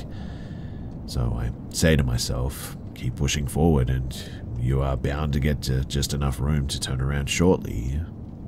As I make my way driving this weird downward road with sharp curves and oddly placed rocks, I start to see items off to the side of the road. At first, it's just garbage. Bottles, boxes, wrappers, etc. Then I start seeing toys. Kids' toys, and lots of them, like an uncomfortable amount. Then I start seeing clothes. Some look old and weathered like they'd been there for years, and some look fairly new. The amount of clothes that I'm seeing also increases. Then I start seeing mattresses. Not one mattress, but lots of them. All over the place. They're dirty and there's heaps of dark stains on them. And it's at this point that my gut is now screaming at me to get out of here, but I still don't have room to turn around. While I'm sitting there and trying to figure out my next move, I suddenly get the distinct feeling that I'm being watched from somewhere. The moment that that feeling hits me, I audibly yell at myself, "Nope." Then I slam the car in reverse and drive reverse, dodging all of the random rocks and all the way back up and out the sharp turns until the path levels out again. I go full on get the heck out of here mode and risk making the 3-point turn as well. My back end goes slightly off the bank and I slam back into drive and pound the gas to throw myself back onto the road and out of whatever Dark Woods horror movie that I just discovered. I still have no clue what I happened to come across that day. Best case scenario was probably some deep woods meth den. All I know is that ever since then, no matter what I'm doing, the moment that my gut starts telling me to get out, I listen to it.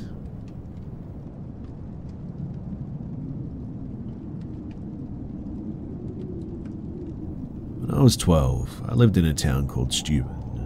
I lived in a house with my mum and my older brother at the time, who wasn't home for most of this, but one night I was up late, probably around 4 in the morning, when I suddenly heard what sounded like somebody standing next to me and just sort of breathing.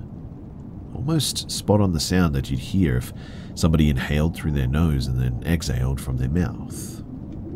I got up to try and pinpoint where it was coming from, and every time I thought that I was coming closer to it, it would move and suddenly it would be behind me or in another corner of the kitchen or something. Once I realized that, I went straight up to my room until sunrise, which was just above the kitchen. When the sun came up, I went down and my mum was awake and went to her and told her I wanted to tell her about something, and she said that she wanted to tell me about something too. So I went first and told her what I had heard, and her response was that she was about to tell me the same thing, that she had been getting up early some mornings and sitting in the kitchen on the computer and hearing this breathing sound. After that, this thing came around for a good 2 weeks or so, every night, in the middle of the night. Until one time I finally broke down and screamed at it to leave us alone, and it just immediately stopped and never returned after that. Another time I was laying in my bed on my phone and talking to my friend in another town when my mattress just started shaking violently. It wasn't an earthquake or anything like that because it was only the mattress that shook. It felt exactly like as if someone had walked up to it, grabbed it, and just started shaking it like crazy. Whenever family members would visit this house, they would always think that they saw someone going up the stairs. One night, I slept in our living room by myself with nothing on and distinctly heard someone whisper my name to me. A lot of other things have happened while living there too, including weird stuff outside. I'm in my 30s now and I've never been able to come up with a satisfying explanation as to what could have been making that breathing sound, or how it could also be able to move around like that and reacted to me yelling at it. I guess why I'm sharing this too is that I'm wondering, has anyone else had an experience like this?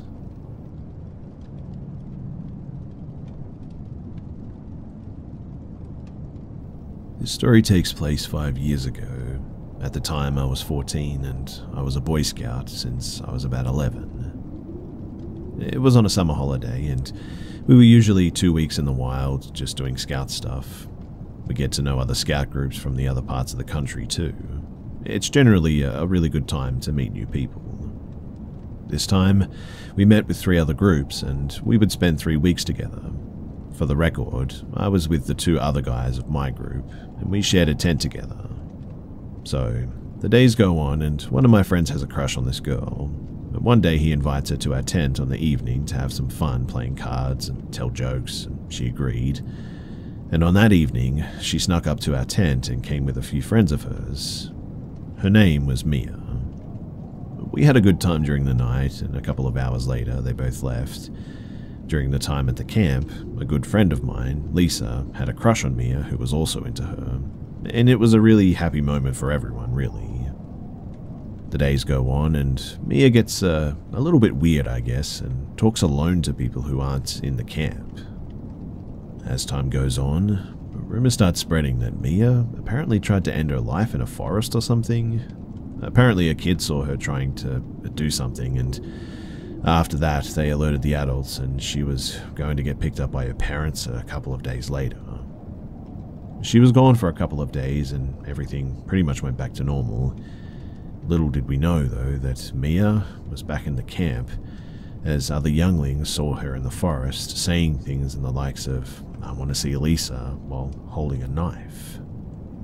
At that moment, everybody was scared. The adults decided to dress up a big tent and put us all inside, whilst we waited for Mia to show up. Eventually, she did show up too, saw us, and ran straight towards us with knife in hand. It happened so quickly, but I remember it. One of the adults managed to tackle her down and made sure that she wouldn't get up by holding her tight. Another adult made sure to pick her knife up and called for the police and her parents. When the police showed up, they took Mia, followed by her parents, and it was the last time that I saw her. Since then, I only ever really heard from her once more. I heard that she was diagnosed with schizophrenia or something like that, and she's in a clinic with people there to help her. Lisa is obviously still traumatized by all of these events, but one thing that really bums her out is that her name is one letter apart from Mia's. People sometimes mispronounce it, and it always makes her recall these events. Anyway, obviously Mia and Lisa aren't the real names of the girls, but you get the drift. It was a stressful time for everyone, and it's something that I'll never forget.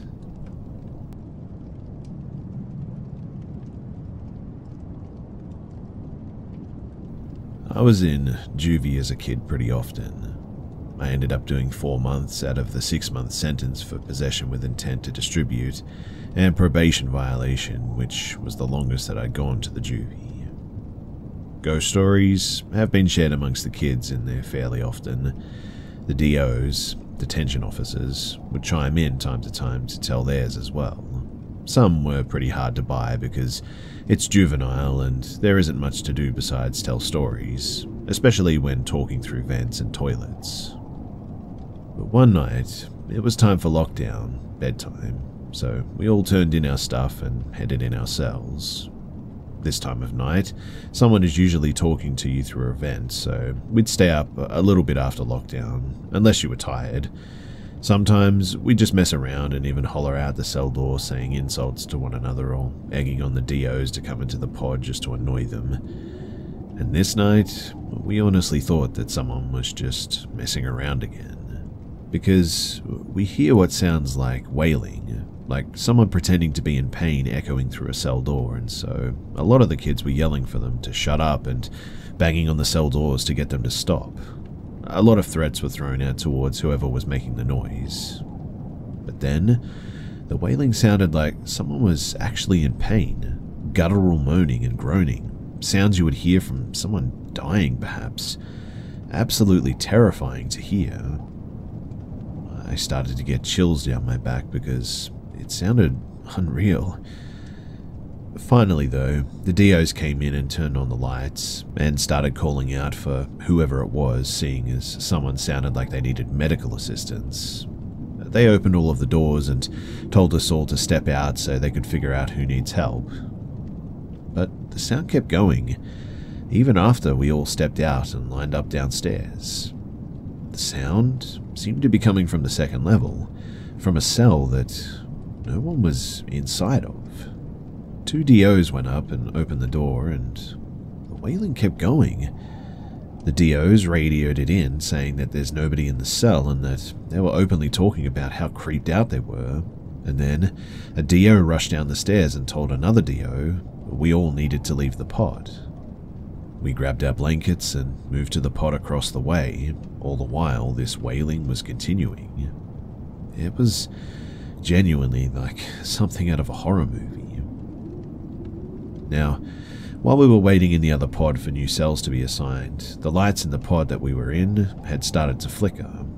The look of horror on the kids' faces and the faces of the DOs sent goosebumps over my entire body as we were all witnessing this. One DO even told us that we needed to pray, so we all grabbed hands and began praying. Kids that hated each other were grabbing hands and praying. That's how wild this was. Eventually, we were all sent into our new cells and down for the night. The next morning, we were telling all the kids in the new pod about what happened, and they were really shook. One DO had told us him and the other DOs had seen a black-figured cloak floating around in the pod around midnight, stopping at different cells. We never got moved back into that pod the rest of the time that we were there. I saw that they ended up making it a rec room for the blue shirts, kids with more privileges because of good behavior, the last time that I was around there, anyway.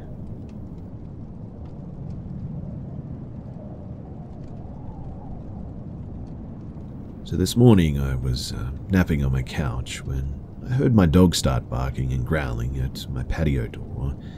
I got up and peeked around the curtain to see what got them riled up like this, and when I did, I saw 3 kids in my driveway. One older boy looked to be around maybe 13 or 14, a younger boy maybe around 10, and a younger girl looked to be around maybe 7 years old.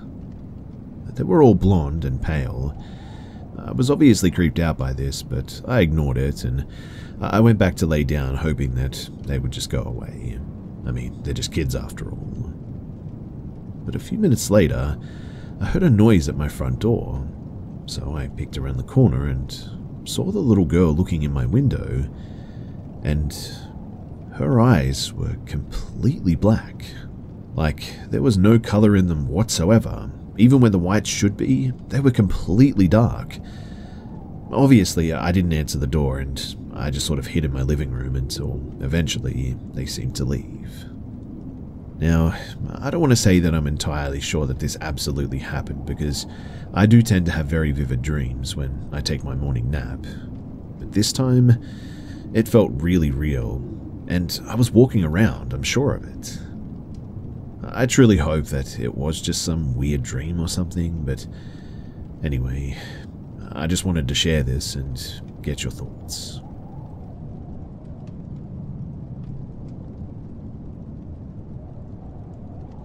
I was a 16-year-old girl and an avid runner. I ran anywhere from 4 to 10 miles a day. I had a few parks that I rotated through and decided one day after school and before work to run at this pretty secluded park next to the river. It was a really hot day and I knew this park had a lot of shade, so I thought that that would be really good. Now, I usually carried a knife or pepper spray with me, but forgot it at home this time and didn't really have time to go back home before work. Coming in, I noticed a few mums with their kids at the playground, and what I believed to be one of the children's grandpas watching the kids play. I love kids, so I always enjoy seeing them. Cut to me running my laps though, and it was getting closer to dinner time, and the families all started to slowly leave. This park was 2 laps per mile, so I was on the second half of mile 3 when I noticed all of the mums and the kids were just all of a sudden gone. I was a little bit uncomfortable since I believed that I was all alone in this park at this point. I guess something about when the mums were there just comforted me. But now I was alone, or so I thought at least. I'm nearly finished with mile 3 when, out of the corner of my eye, I see a grandpa starting to walk the track coming my way. I'm confused since I believe that he was with the kids earlier, but now all of a sudden the kids were gone. I didn't see another car in the lot besides mine as well. And to make things even more creepy, he was sucking on a lollipop. It was random, but somehow added to the creep factor, I guess, for me at least. My body was telling me to flee, but I'm a stubborn teenager who was determined to run 4 miles that day. I figured that I would just run past him and be able to move on with my run. I mean, it's not like he would outrun me, right? Anyway, I'm about 3 steps from him and doing all I can to pretend that I don't see him, acting like I'm super focused and can't be bothered. Just as I thought that I had made it past him successfully, he somehow grabs the wire of my headphones, no earpods since this was back in 2010, and pulls them out of my ears. I turn around at him absolutely livid, but as a woman, I know that I have to play nice to try and lessen my chance of being murdered or something. So I look at him, smile and say, "Are you okay?" He takes a long pause, still sucking on that lollipop, then pulls it out and shows me this really creepy grin that sends shivers down my spine. He looks me up and down and says, "Like to play alone, huh?" while grabbing a piece of my blonde hair that was in a ponytail. I smacked his hand off my hair and sprinted as fast as I think that I ever have back to my car at this point. I had a 1994 Saturn that could only be unlocked manually with a key, so like any horror movie, it takes me a ridiculous amount of attempts to get this key in the hole. All the while, I can hear him walking towards me, slow and steady. Finally, after what seemed like hours but was most likely only a few seconds, I unlocked my car and jumped in. I locked the door, and soon after the old man was almost to my car. I start the engine and start to back out of my parking spot. I see the man try to get behind my car, but luckily I was quick enough, so he wasn't able to. I booked it out of the parking lot and I didn't look back. Now, obviously, I don't know what his plans were. I don't know why he was watching those children play, and I don't know how the heck he kept a lollipop in his mouth so long without it melting away like that. I'm just really glad that I didn't stick around to find out what his plans were. Fast forward to now, though, and I'm 28 years old and have still never returned to that park, even though it's the closest park to my house. Hopefully, that man is long gone, but I, for one, am not gonna go and look and see.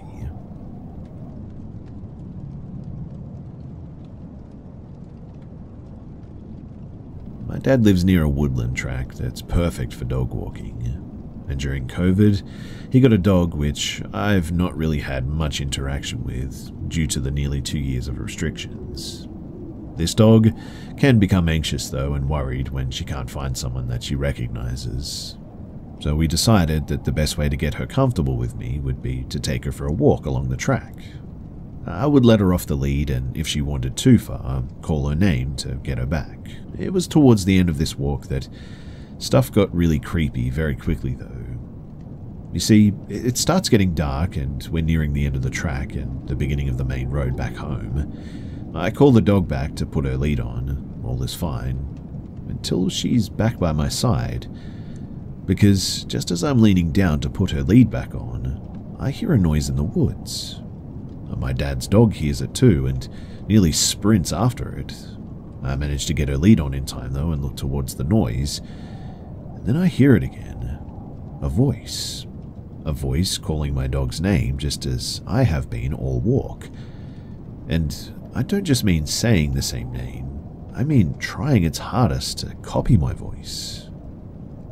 I feel like I'm completely frozen in place. I didn't want to turn my head from the woods in case whoever this was came running out at me. I was praying that I was just hearing things, but then, just like the time before, but this time from a spot closer to us, the voice called out for my dog again. It was at this point that I grabbed the dog and I ran. I didn't hear the voice again, and eventually I got out of this place and I went back home. And while I realized that this was a very brief encounter, it's still one of the most terrifying situations that I've ever found myself in.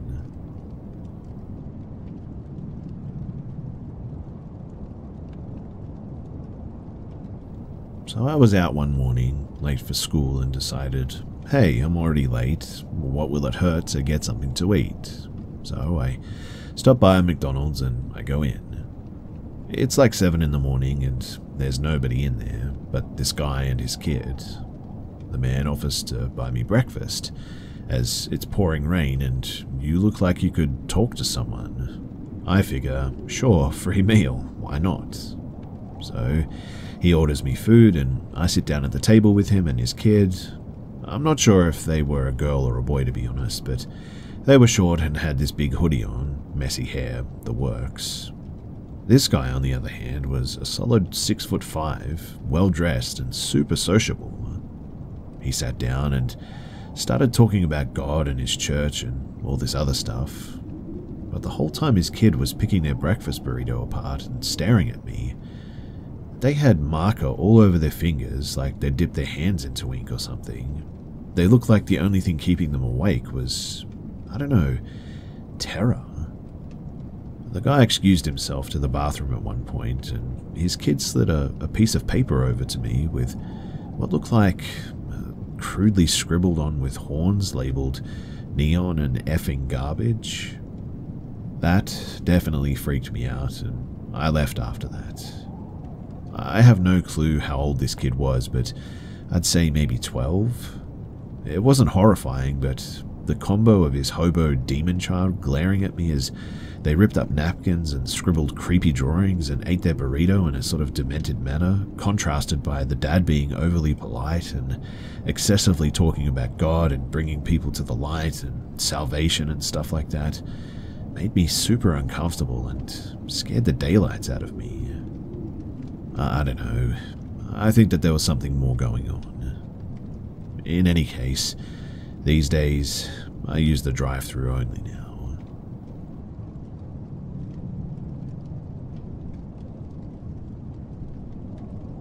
So before I begin this, I would like to say first that I've always believed in the paranormal, even though this was the first time that I'd ever witnessed something supernatural like this. Also, English isn't my first language, so I apologize for anything that sounds a bit weird. So, I, an 18-year-old male, live in northwestern France, Normandy, and it's not a place with endless forests. In fact, it's pretty flat and boring for the most part. Since I was a kid, I would stay there for 2 weeks during the spring holidays at my grandparents' house in the Jura region in eastern France. The Jura region is a really hilly place with a lot of forests and amazing wildlife, so it's pretty much the opposite of where I'm from.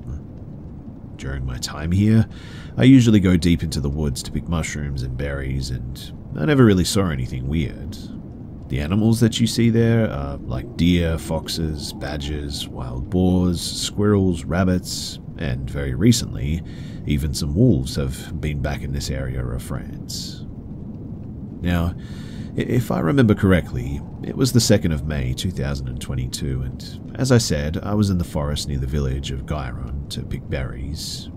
I was alone there, and there was nobody around, but it was not something like strange or anything because it's a very sparsely populated part of France. But the thing that did feel strange was the fact that I didn't see any animals. No deer, no wild boars, no foxes.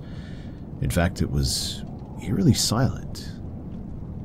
I'm not going to lie, I was starting to get a little bit uncomfortable because the silence was making me a little bit scared, but I decided to keep picking berries because my mum wanted to make some pies and I love her pies. As I was walking in the woods, I could see a clearing and I was thinking about taking a break in this place because I've been walking for like almost an hour at this point. That was until I saw a very big, dark mass that was bipedal and it was standing in the clearing.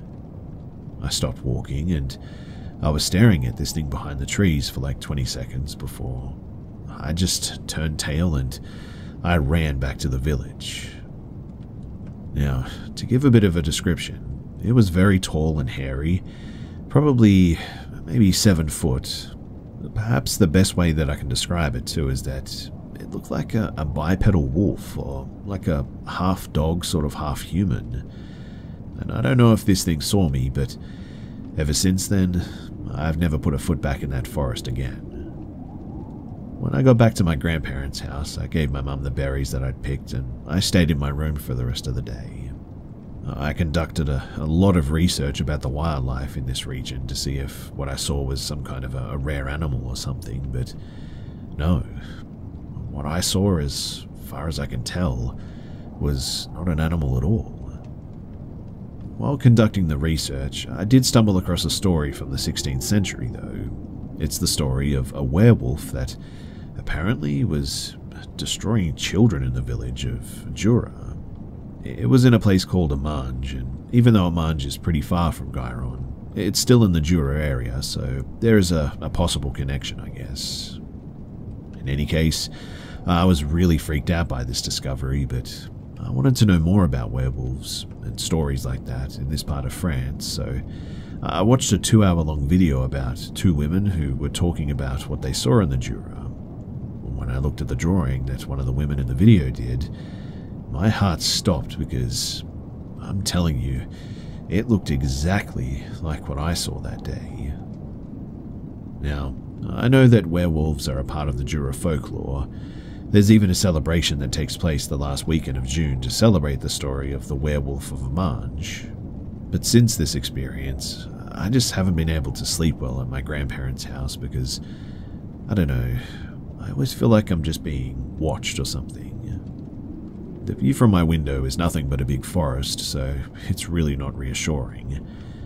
But I'm back in Normandy since May of 9th, but I'm thinking about it every day, and now I want to go back.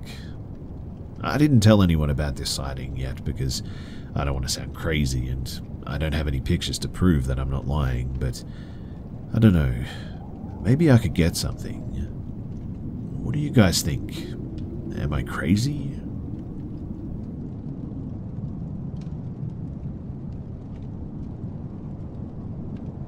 I'm a real estate agent who works and lives in a small town in the foothills of the Blue Ridge Mountain. I work alongside my husband at his family-owned agency that has been here since the 70s.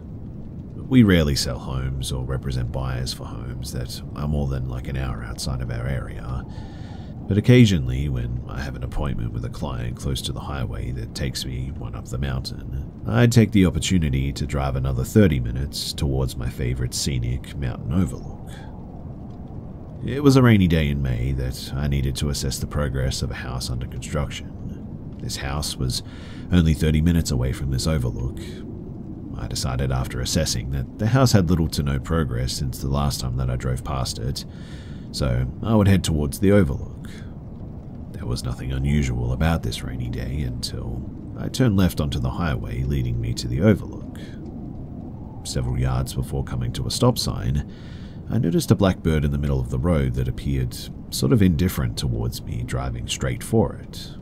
The bird's response time was delayed for a clean getaway. I heard its body fly right into the grille of my Ford, crunching its fragile bones, and looking in the rearview mirror with a distraught face, I saw that I cleaned its head right off. Now, I'm not a crazily superstitious person, but I do believe in signs, whether positive or negative, that the world provides before events unfold.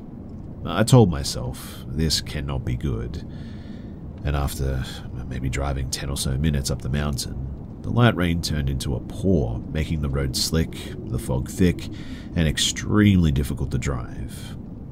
At this point, I could feel something telling me to just turn back. I felt as though something was off and justified that it was a feeling of guilt for killing that innocent black bird back there. I kept driving. 5 minutes passed and I wasn't far away from the overlook. For the last 25 minutes I'd been driving, nobody was behind me until now. A small red Tacoma truck that had a porta-john in its bed was tailing my car. I figured that I would lose the truck since it would probably continue to the highway as I would turn left towards the overlook. But to my unfortunate surprise, it followed me and proceeded to inch even closer to my vehicle. I was slightly panicking as the rain poured even harder and the fog made it that much more difficult to see the road in front of me. 2 minutes away from the overlook, I noticed a white truck with its lights turned on and pulled off the side of the road. The car looked as though it was waiting for someone, but what a peculiar place to wait since, there's really nothing there. The red truck is still on my tail, and just as I was sure that he would run off the mountain, I found the overlook to my left, swerved into its parking lot, and finally let out a huge sigh of relief. But it was very short-lived. I looked to my left a few yards away. The small red Tacoma truck was parked, as well as at the overlook parking lot. For a few minutes, I sat in my car thinking to myself, maybe he's just taking a lunch break, or perhaps he just couldn't see anything past the fog and doesn't want to chance driving in these conditions. A few more minutes passed, and the individual driving the red truck opened his door to get outside, and in his arms, he was holding a gun. He was a 5'8", grimy man with black hair, around his mid-40s with a toothpick in his mouth, overalls with a strap hanging off, and a shotgun that would make the bravest of men cower. He was making strides towards my car, but I didn't want to wait for him to reach his destination. I trembled with immense fear and immediately started my car, and I headed in the direction that I'd come from. The grimy man didn't follow me in his small red truck, but the white truck parked off the side of the road from earlier was on my tail again and driving even more recklessly than the man with the shotgun. The rain was finally starting to lighten up a bit, but the fog lingered way longer than I wished it did. He drove on my tail for 10 minutes until I finally lost him in the fog and quickly turned right back onto the road. I was relieved that it didn't turn into an impasse on the mountain because, to be honest, who knows what would have happened if it had been like that.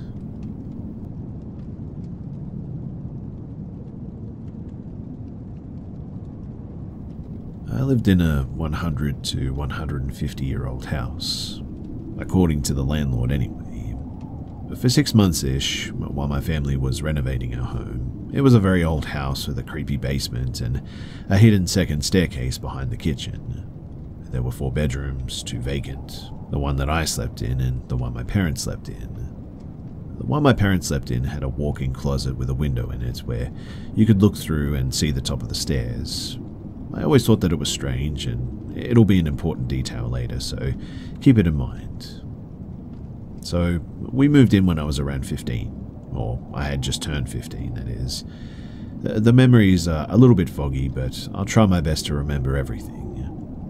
So, the first instance of activity that I can remember was the night that I moved in, and it was pretty passive, as I would call it anyway.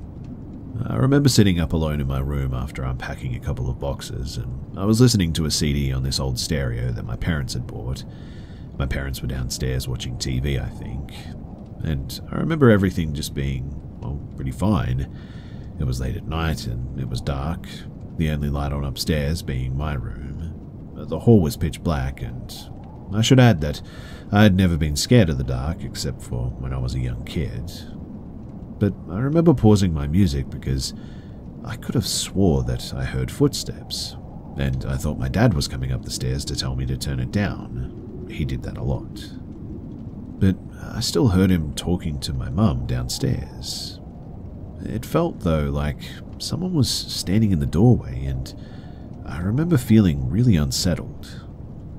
The feeling didn't leave me too, and I sat there for a solid 5 minutes, putting my music back on to try and ease my mind, but it still felt distinctly like someone was standing there, staring at me in the doorway. I couldn't see anyone, obviously, but I remember getting so spooked out that I hurried downstairs and I joined my parents in the living room. I said that I felt creeped out, and my mum said that it was probably just being in a new place and I'd settle down and get used to it eventually. Bearing in mind that This was my first ever experience of the paranormal, and I had never felt like this before. I was convinced that somebody was upstairs though, but my parents, they just brushed it off.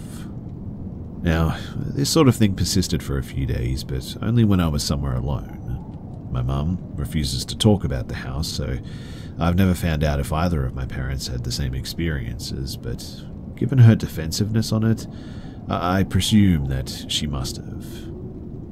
Less passive things, though, started happening after this. At first, I dismissed it. Things like the pool balls on the table being moved when I returned to the games room, even when I knew that I put them there in their little triangle formation for the game. But when I'd come back, they'd be scattered across the table like someone broke them and started the game without me.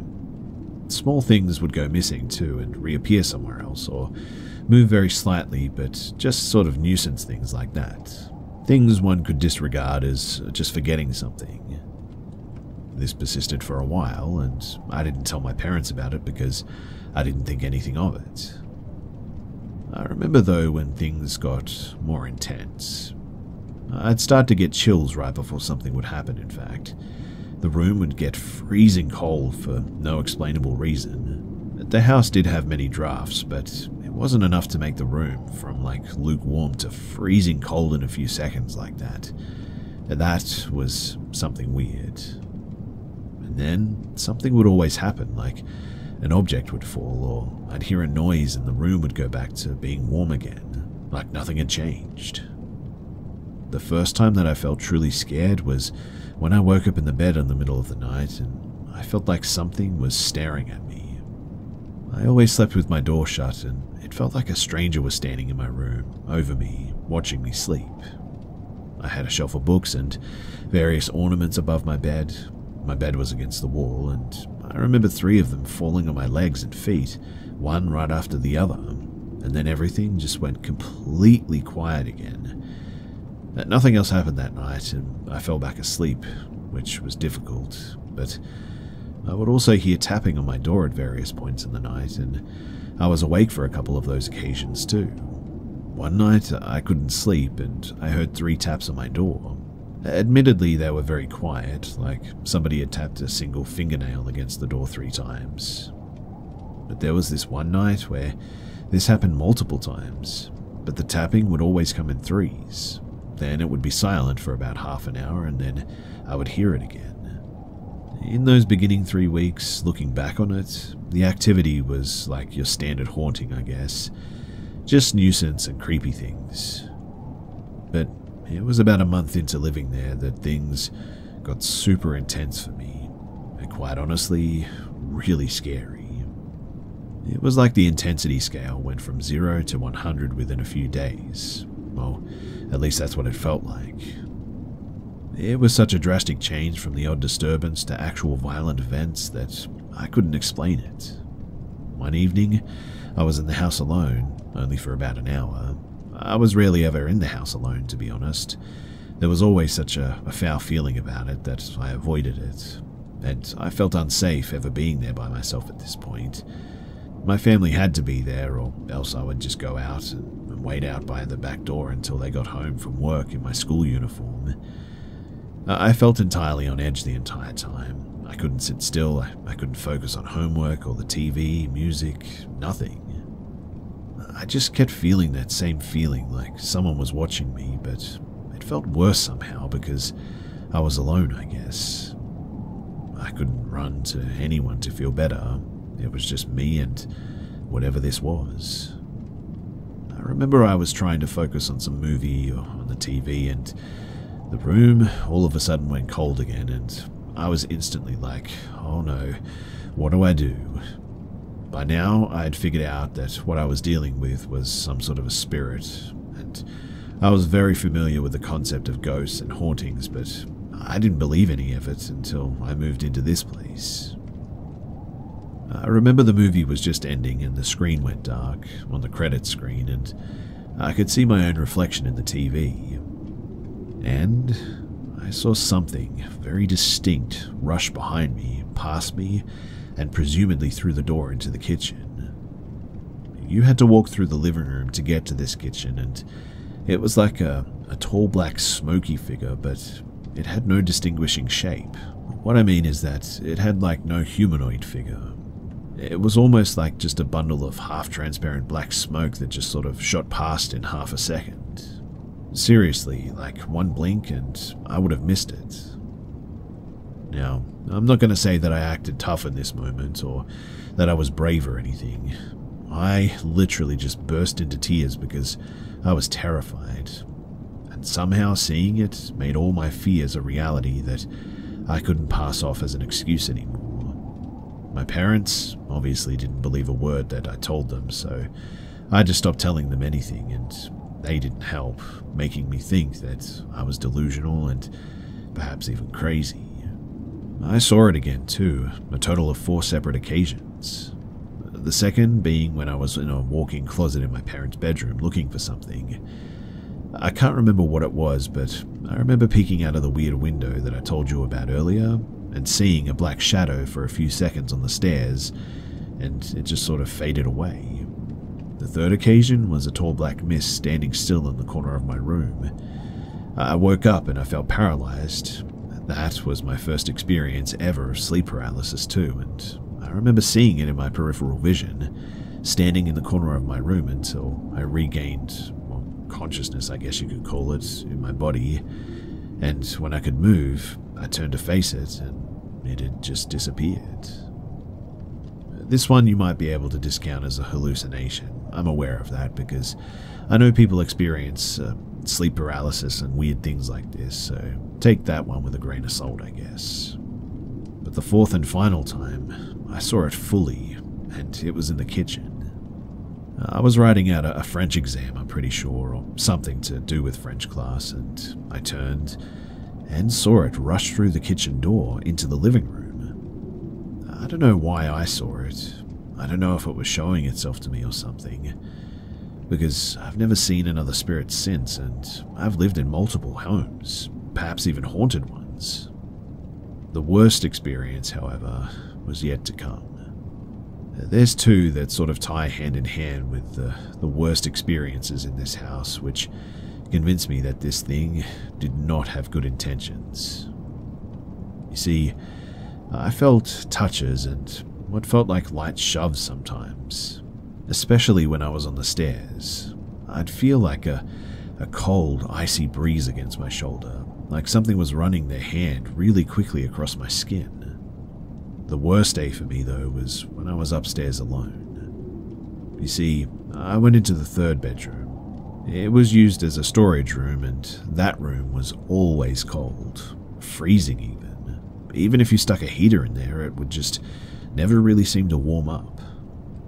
But I remember that I went into the room and started rifling through boxes, and I was looking for something. I remember sitting back because I could just smell something rotten. Not like that sickly, moldy, sweet smell that is like rotten food or fruit. If you've ever smelt a dog food box that sort of exploded and left to go moldy, then you'll know what the type of smell that I'm talking about is. It was absolutely putrid, and it honestly just came out of nowhere. And I just remember a box at the end of the room shaking, gently, sort of back and forth. I looked at it, and it was just a box of books. There wasn't anything significant, just a random storage box. Trying not to be sick at the same time as watching this, mind you, the smell was making me gag every second, and I was just glued to my spot on the floor watching this box move on its own. And the feeling in that room was so heavy all of a sudden. It was like the air was physically pressing down on my skin and my chest, and it was really hard to breathe all of a sudden. I couldn't think. All I could feel was anger and fear. I don't even know where the anger came from, to be honest. Maybe being angry at this thing for making me feel threatened in my own home? I'm not sure, but that's how I felt at the time, and I remember it. I also remember when the box slid a few centimeters. It didn't slide by much, but after it slid, it was still, and the smell just, all of a sudden, faded away. But that entire day, I felt like something was almost sitting on my shoulders. My entire body felt so heavy, and I felt really tired and grouchy, and I was lashing out at everyone around me in this blind anger that I couldn't explain. I went to bed early because I felt so tired that day, and I remember waking up the next morning and I had 3 lovely bright red scratches across the top of my arm, and I knew that I didn't do them. One of the reasons, too, is because I'm a very bad nail biter. I haven't really got any nails to speak of, and definitely did not back then. The entire remainder of the time that I stayed there, though, and for quite some time after, I just couldn't shake this feeling, this heavy feeling that I had. It always felt like I had a chain strapped to my ankle. Every breath, every step felt heavy. I was always so tired and sort of depressed all the time. Ever since that day in the room with the box, it's like, I don't know, everything just changed for me. Everything was flipped upside down and my happiness just tanked. And even 6 years later, things are just not the same. So, I guess my question for you guys is, does anyone have any idea as to what all this was? And if you do, is there anything that I can do to change this? To go back to a time before any of this happened?